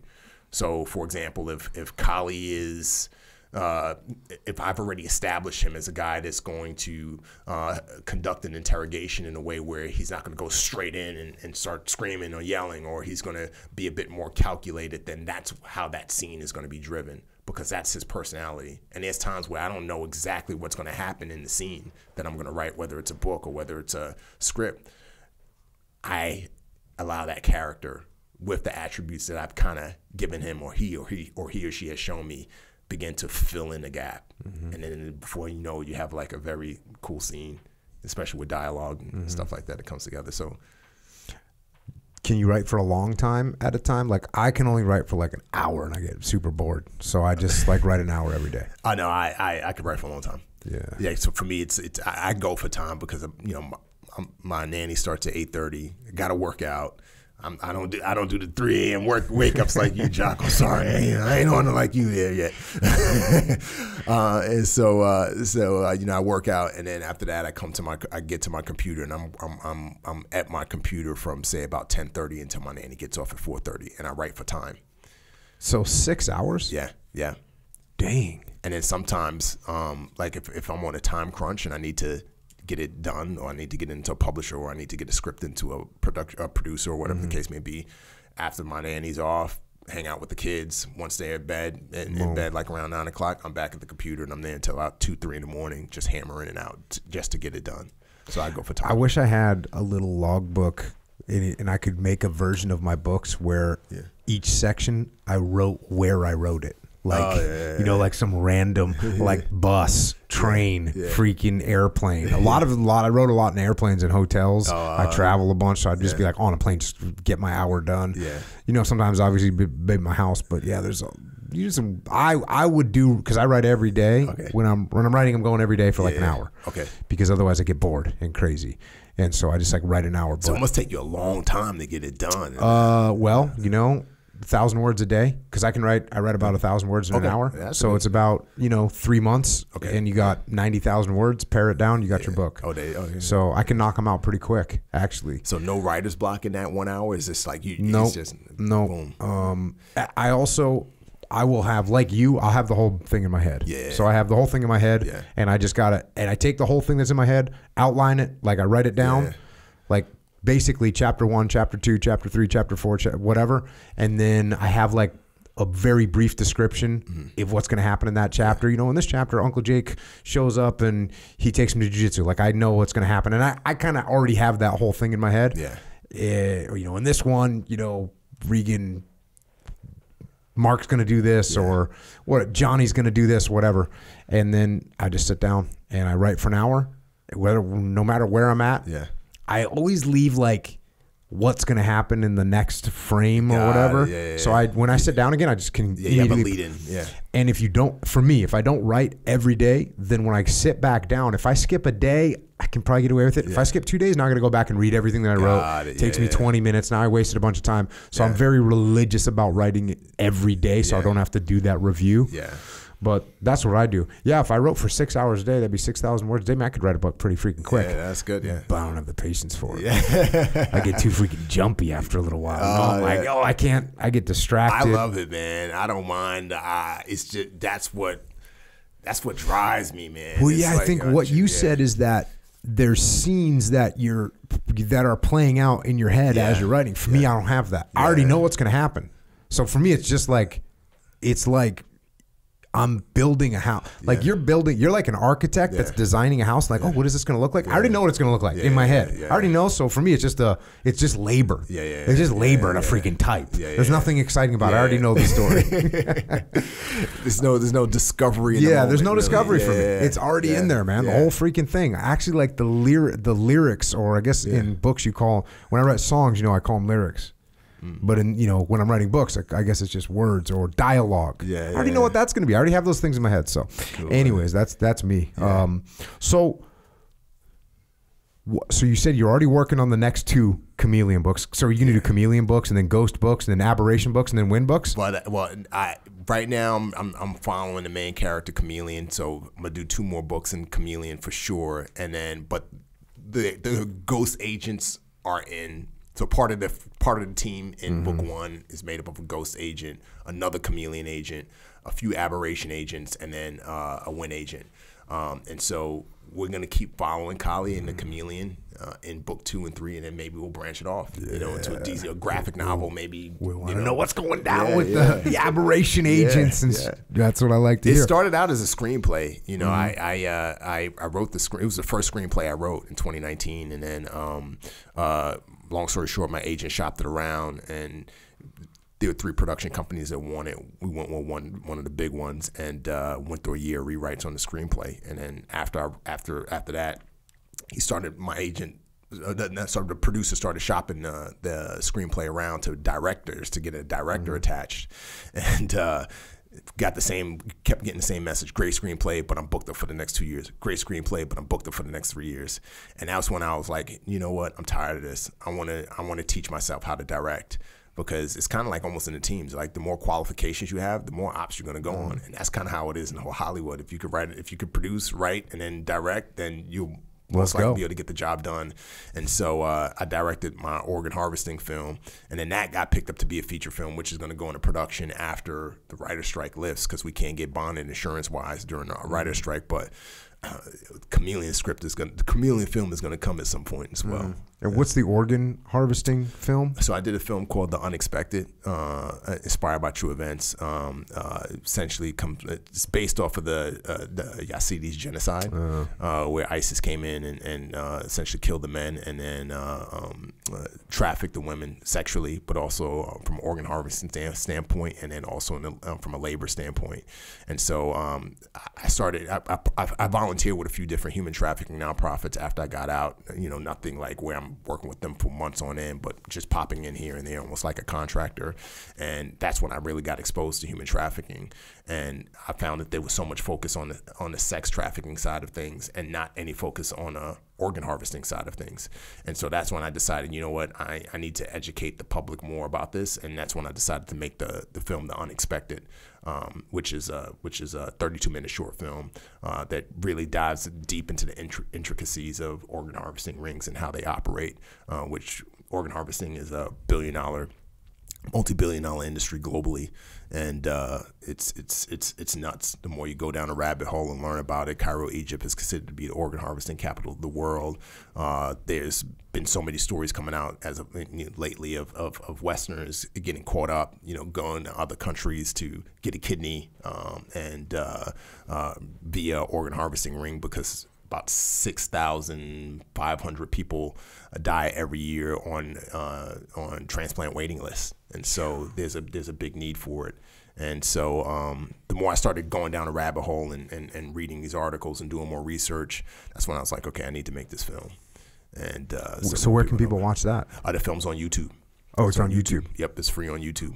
What YouTube channel? My YouTube channel. What's your YouTube channel? Just Remi Adeleke. I looked that up. I didn't find it. Yeah. I need to look harder. Yeah, just Remi Adeleke, Unexpected. It'll pop up there. It's right on the homepage. Okay. And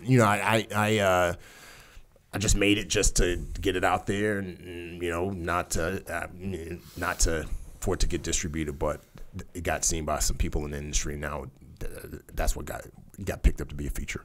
Well, that's awesome. Yeah. Will it be a documentary feature or no? just two-hour film? Actor film. Yeah. Right on. To the short film. Picks up 5 years after the events of the short. Sweet. What else? You got anything else going on? What else we need to hit, man? I was working on Special Forces Fox, not doing that anymore, but I got a new project, can't get into just yet, but we start shooting that 2 weeks, right? 2 weeks, military related show, cool play, unscripted show. It's gonna be cool. Just educating people on some cool sides of the military, not necessarily soft, but like all aspects of the military. And then got a Transform. Hopefully after the writer's strike, we can get that into production as well. Freaking outstanding, man. Probably a good place. Damn, it's been over 3 hours. Echo Charles. Yes, sir. Got any questions? Yes. Be ready, dude. Here it comes. Comes the hard balls, bro. When you used to go party in the gas lamp. Yeah. What year was that about? Man, 2004 to Man, I stopped partying in a gas lamp around 2008. So from 2004 to 2008. Okay, so that was my time too, by the way. So were you a bouncer at any clubs out there? I knew you looked familiar. Was there a place on a corner? And there was a girl there named Sin. Okay. Sin. There we go. It was Bitter End. But that's where I knew I saw you. I was like, I knew you from somewhere. Bitter End. Yep. Right on. Yeah. Okay. So a lot of the team guys would come down because two of my friends from Kauai, they'd always come down and we'd hang with them. But yeah, that's funny. And you were a bouncer there, right? I was a bouncer there for a while too, at that time. So since 2001 to 2007. Okay. Damn, whatever happened to Sin? I think she might have a promotions come out. I'm not sure. Oh, okay. I left that world a long time ago, but from what I see, she's still around. Doing promotions. And stuff. Somebody's out there when their name is Sin, like S-I-N, Sin. She had a tattooed on her back. Damn, red Sin. She okay? Asian lady. No, she's cool. Yeah, she was good. She was good at what she did. Do you think she has happens to have an Asian name that's Sin, or you think that's a adjustment? Because it is possible. That's a good question. Like sometimes people have a name. It's just like one syllable. I'm sure it's like short for something. Maybe. But I know she had S-I-N. In red tattooed on her back. I remember that. Awesome. And then you said you're negative buoyant. Are you like big time negative buoyant? Yeah. Like right now, like if you took a deep breath, you would still sink. I'll still sink. That's how you know there. Because sometimes when you're kind of in the middle, if you don't have any breath, you just sink. But then if you can float if you try to. Where are you at? Same. Right now I'm the same. Yeah. Like sink. Even with the big breath. Bottom, even with the big breath. Yeah. No kidding. The other day. But yeah, when I was bigger, when I was like 240, I could float a little bit. Got a little bit of that combat swimmer muscle back in the day. Hell yeah. But yeah, right on, man. Good to meet you in person. Right on. Man. Awesome. Yeah, we met. I know we met. Because I saw you when I first saw you on the podcast. I was like, man, I know that face, but I'm bad with names. I'm good with faces. Now you remember he threw you out the club. Yeah, he probably did. Hey, we can find you basically Instagram, Twitter, Facebook, Remi Adeleke. Yes, sir. Now YouTube channel as well. Yes, sir. You got a website that you're going to get developed in the near future. Remi Adeleke. That's just going to be RemiAdeleke.com. Yes, sir. You got to get that done. You got to make that happen. Follow Jocko's orders. Remi, man, any closing thoughts from you? No, thank you so much for having me on and allowing me to be a part of this epic podcast. And thank you for your service and your leadership, man. You're always in my head, pushing me from the time when we were out in Nyland and you were getting at us, talking about how much more we can go. There's always more, and so I try to follow that pattern in my life. So I thank you for the inspiration and motivation that you give me, and I know millions of people around the world. Appreciate you, brother. And same echo. Well, thanks, man, and obviously thanks for coming. I sorry this took long. You live in San Diego. We'll be able to wrap it up, do it again. And so thanks for sharing your lessons learned. Obviously, thanks for your service in the Navy. Thanks for your service in the teams, and thanks for what you're continuing to do today. I mean, you're putting the word out there. You're setting a great example for people that, like you said, if you work hard, you stay dedicated, you stay focused. The American dream. Amen. The American dream. Amen. You're living it, man. Yes, sir. And you're showing people how to live it. So thanks for getting after it, bro. Thank you, brother. Right on. Yes, sir. And with that, Remi Adeleke has left the building. And left some positivity. Yep. Can definitely change the course of your existence. You can change the course of your life. Hard work, persistence, making some good decisions. Some of those decisions that he made, pretty epic. Yep. Joining the Navy. No relation to the military. Not even, at one point he talks about in the book, like he's not even down with being in uniform. Hey, I did read that part, right? Yeah. Doesn't like cops. He thinks, military is just cops. More cops. Yeah, man. I mean, he's got warrants out. He's a hustler. He's a criminal. Makes the decision. So, get on the path out there, everybody. Help people too. If you can spread that word a little bit. If you can spread that word a little bit to people. Let them know they got a choice what's happening. They can change you can change the direction you're going. Yeah. You can do it. Do you feel like it felt like he did have tangible seeds of like doing the right thing though? Maybe not like super glaring, but just the idea. Okay, so he's in the illegal phone selling business. Federal prison sounded bad. Yeah. Yep. And he was like, and made the decision just because it's not like, hey, he hit rock bottom, you know, and or almost died or got arrested and then changed his way. He was like, this is getting a little bit too, so let me stop. And then writes a letter. Look, was it the best move? Maybe, maybe not. But I'm just saying, I can see his 18-year-old mind thinking like, yo, I'm covered. Yeah. At least helpful, you know, kind of a thing. So it's kind of like, there was some ingredients in there, which is good. For sure. So yeah, you add that with a little, you know, and he liked the movie The Rock. Let's face it, not the Navy SEALs in The Rock, and he was right about that, where they did look freaking badass. Sure, they all got massacred in that one scene. I get it, because they had to make the bad guys look extra bad. I get it, but at the same time, they look badass. So I cannot give that order. You cannot give that order. What are they yelling back and forth? Yeah, that was it. You must obey that order. I can't give that order. Give that order, something like that. That's exactly what it was. But there was a part where probably if we asked him, he'd probably be like, oh yeah, that part was sick too. When he was like, when he asked Nicolas Cage, right? Nicolas Cage was the scientist guy or whatever, and he had to go with him under the water. And he was like, have you ever been in a combat scenario? And he's like, define combat scenario. And then the guy, Michael Biehn, who also plays in Terminator 1, by the way, he goes, Shep, and then Shep is like his right-hand man kind of guy. And he just goes into this thing like, an underwater incursion, and he goes into this thing real straight face, though, real like, almost like it was rehearsed, but just like real like regimented way he said it. But it was freaking sick. And then Nicolas Cage kind of listens to it, and he goes, in that case, no. And then he goes and throws up. It's a freaking funny part. But anyway, that part made him look super badass. So yeah, man, I dig it. Michael Bay, he makes a lot of stuff look badass. Okay. Well, there you go. Make good decisions. Get after it. Get on the path. Hey, if you're on the path, by the way, you need some good fuel. Get yourself some Jocko fuel. Get yourself some Jocko fuel energy drinks. Get yourself some protein. You're addicted, I've noticed, to milk protein. Yes, sir. So here, let me tell you what happened today. So I worked out today. No big deal. But right after I worked out, I was like, okay, let me make my way down to record. So what I had was 2 pieces of chicken, a peach, 1 milk. Okay. So, you know, some people, they really like to take in the protein, the post-workout protein, right? I'm one of those people. I try to anyway. But think about it. 2 pieces of chicken, that was probably like maybe 30 grams of protein. Okay. Right there, total. Okay. Plus the milk. Okay. 60 grams of protein, just like that. Boom. Super fast. Super good. Oh yeah. That's a whole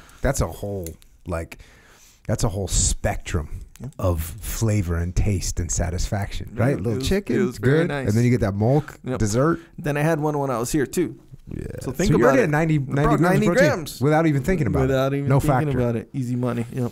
Get some protein. We got powder protein, the Pow Pow. Yeah. Is Pow Pow going to catch on as a description? Well, I mean, it's stumbling out of the blocks as of right now, but hey, you never know. It didn't go good out of the blocks, huh? Okay. Powder, otherwise known as Pow Pow. We got everything. So check that out, jockofuel.com. You can get it at Wawa. You can get it at Vitamin Shop. Vitamin Shop's crushing, by the way. Number 1 brand in Vitamin Shop. Did you see that last year? Yeah. I mean, hey. Is that a Nobel Prize? Maybe not, but it shows you that other people that don't know about it, try it, they keep getting it. Yeah. That's what the subscriptions do too. Yeah. The people that subscribe, go to jockofuel.com, you subscribe to Time War because you're like me. I'm taking Time War for the rest of my life because it has an impact on the way you feel. So check that out.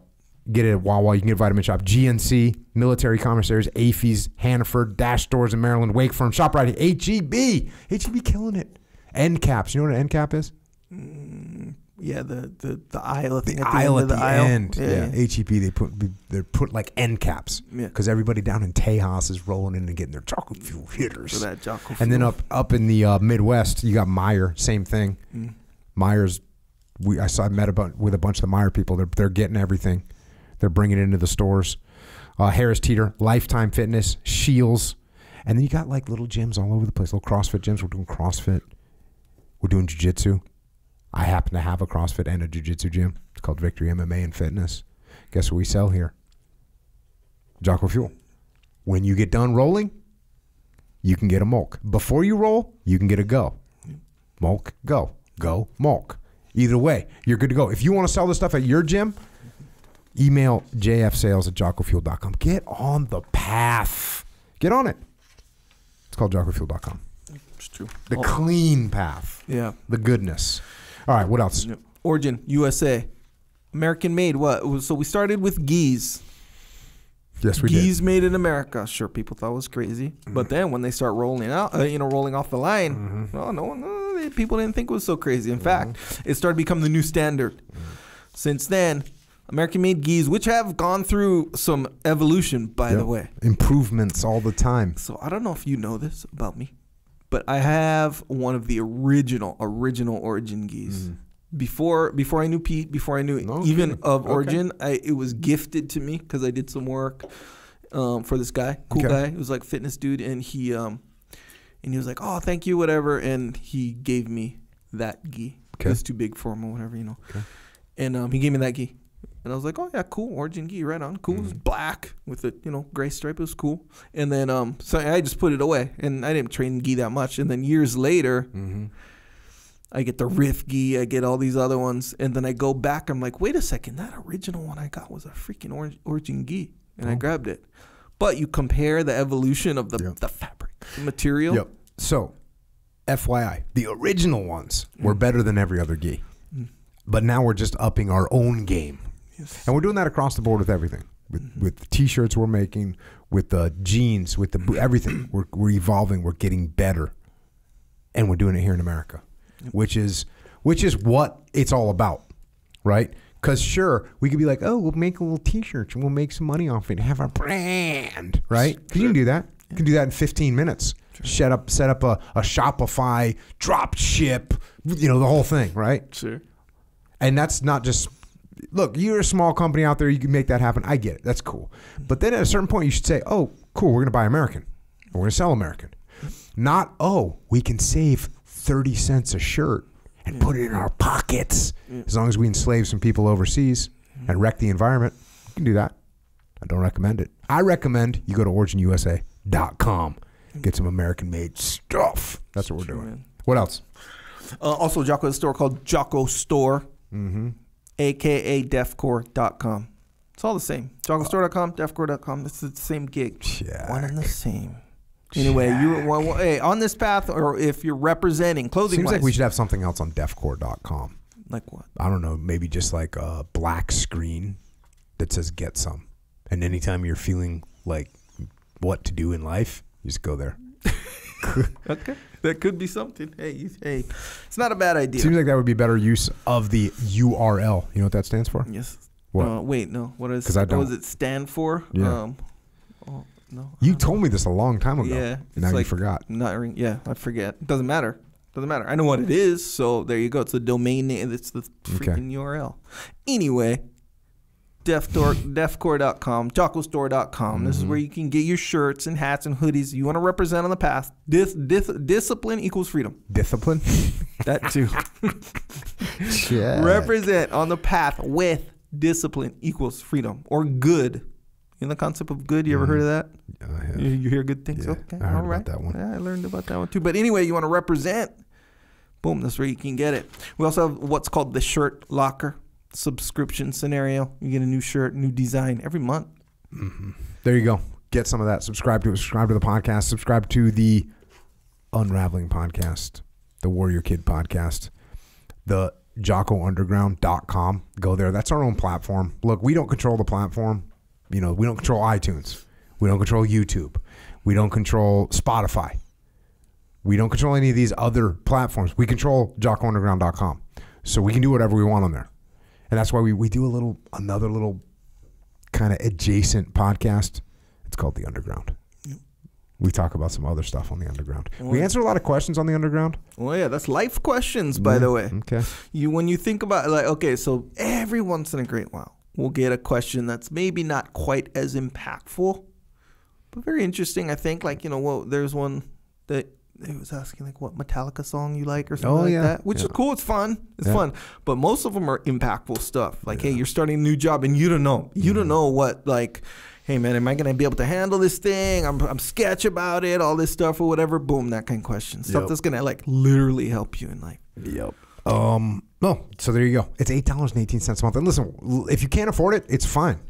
Just email assistance@jockounderground.com. We'll get you taken care of. But we do need to have something that we own. We need to have ownership of a platform that we can control. Otherwise, it could be a problem. So to avoid that problem, we appreciate that support. And to pay for you for the support, that's why we do that little adjacent podcast. Check it out. YouTube, subscribe to the YouTube channel, subscribe to Psychological Warfare. Go to Flipside Canvas, get some cool stuff from Dakota Meyer to hang up on your wall. We got a bunch of books. Okay, so from Remi Adeleke, we got Transformed, and then we have Chameleon. Go check out Remi's book. You just heard his story. I mean, it's an incredible story, right? I covered 3% of the story when I read it. He actually did the audiobook, and he does he does his little accents and stuff like this. He gives some, he's an actor. Yeah. And he acts when he's reading it. He gets into it a little bit. Oh yeah, that helps. You know what I'm saying? It's good. Yeah, it's good. Oh, yeah. I listened to the sample. It's pretty good. Yeah. Remi did a good job on that. Oh, yeah. Hey, was it on the podcast or was it before we were recording when he was telling about how sometimes he'll be talking to his kid and like go into the voice? Was that on the podcast? Yeah. Okay, I couldn't remember if that was before or after. Yeah. Are you sure? I'm pretty sure, yes. Yeah. Was. Okay. That was pretty funny. It is. Bro, I'll do that too. So, what voice do you go into? It's like pigeon. Oh, okay. But Hawaii pigeon. But not when I'm yelling at my kids. But if I get it's been years. But if I start to like lose my temper at someone, like I remember when I was a bouncer, like every once in a while, like I'd get in a confrontation. Yeah. Get Remi's books, Transformed, and get his new book, Chameleon. Check out Final Spin. I just gave a copy of Final Spin to Remi. He was like, "Yo, let me read this." I was like, "Cool, do it." Yeah. So there we go. Leadership Strategy and Tactics Field Manual, the code, evaluation protocols, discipline equals freedom field manual, Way of the Warrior Kid 1, 2, 3. This is, I couldn't help thinking, right? You give a kid Way of the Warrior Kid 1, 2, 3, 4, 5. That's the little direction change that they need in their life. I know this because thousands of people have told me that those books made a shift in their kid's life or in their life. So help the people around you. Help the kids around you. That's what we're doing. Don't forget about Mikey and the Dragons. Don't forget about Face by Hackworth. I wrote the forward to that. What an honor that was. And then Extreme Ownership, Dichotomy of Leadership. Also, Echelon Front, we have a leadership consultancy. That's what we do. We heard talking about JP Donnell today. He's our first instructor that we hired. So we got Leif. We got all kinds of instructors. But what we do is we solve problems through leadership. Go to echelonfront.com if you need help inside your organization with leadership. If you want to come to one of our live events, go there and check out events and sign up because we sell out. Dallas is sold out.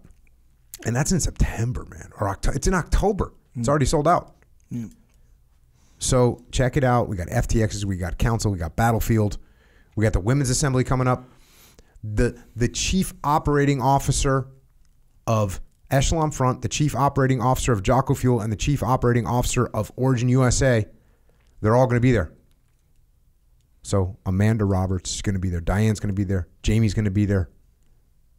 Go and check that out. Women's Assembly, September 14th through the 16th in Phoenix, Arizona.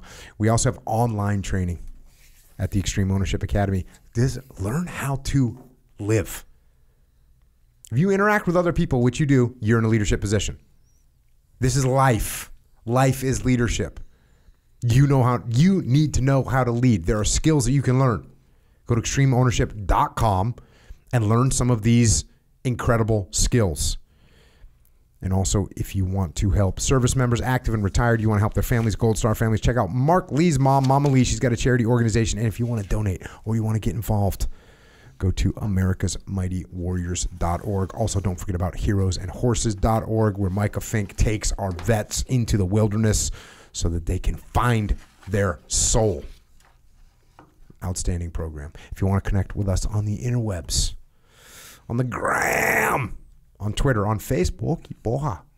Maybe even on Threads. You on Threads? I'm on Threads. Oh, he's on Threads.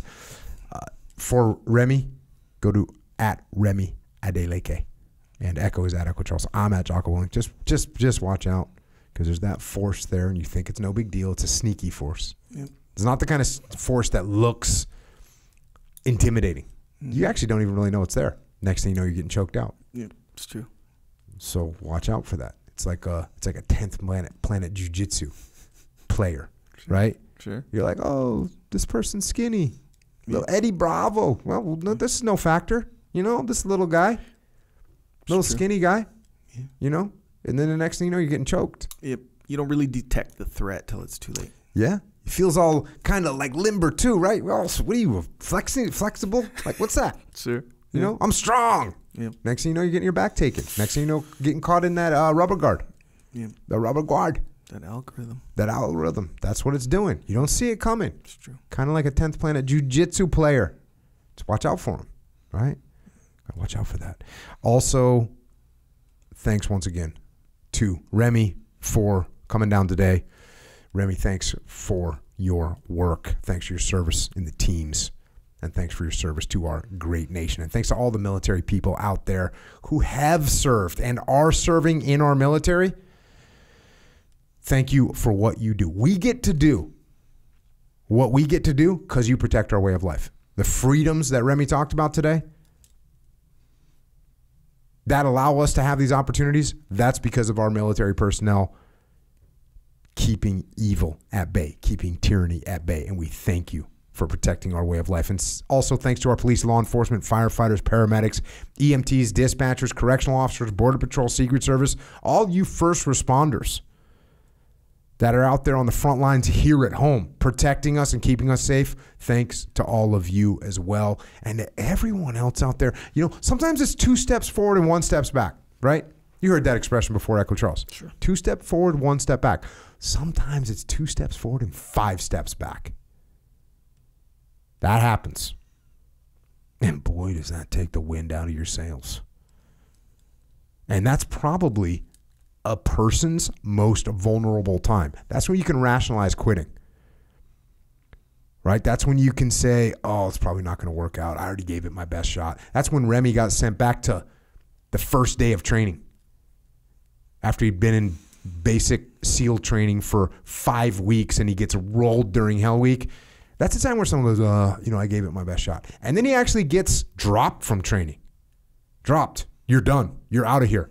Go turn in your cool clothes and get your normal Navy outfit back on and go to the regular Navy. Made it through Hell Week, made it through the swims, made it through the runs, made it through all the hypothermia. Then he gets dropped because he didn't perform. What does he do? Humbles himself. Humbles himself, as Mark Lee told him to do. Owns his mistakes. And then goes back and does it all again. That's a long journey. That's a hard journey. But guess what? In the end, he made it. And that's what it takes to win. That's what it takes to win. Yeah, you have to work. You have to strive. You have to suffer. You have to humble yourself. You have to own your mistakes. You have to fix them. But most important, you cannot give up. That's the rule. Never quit. And until next time, this is Echo and Jocko out.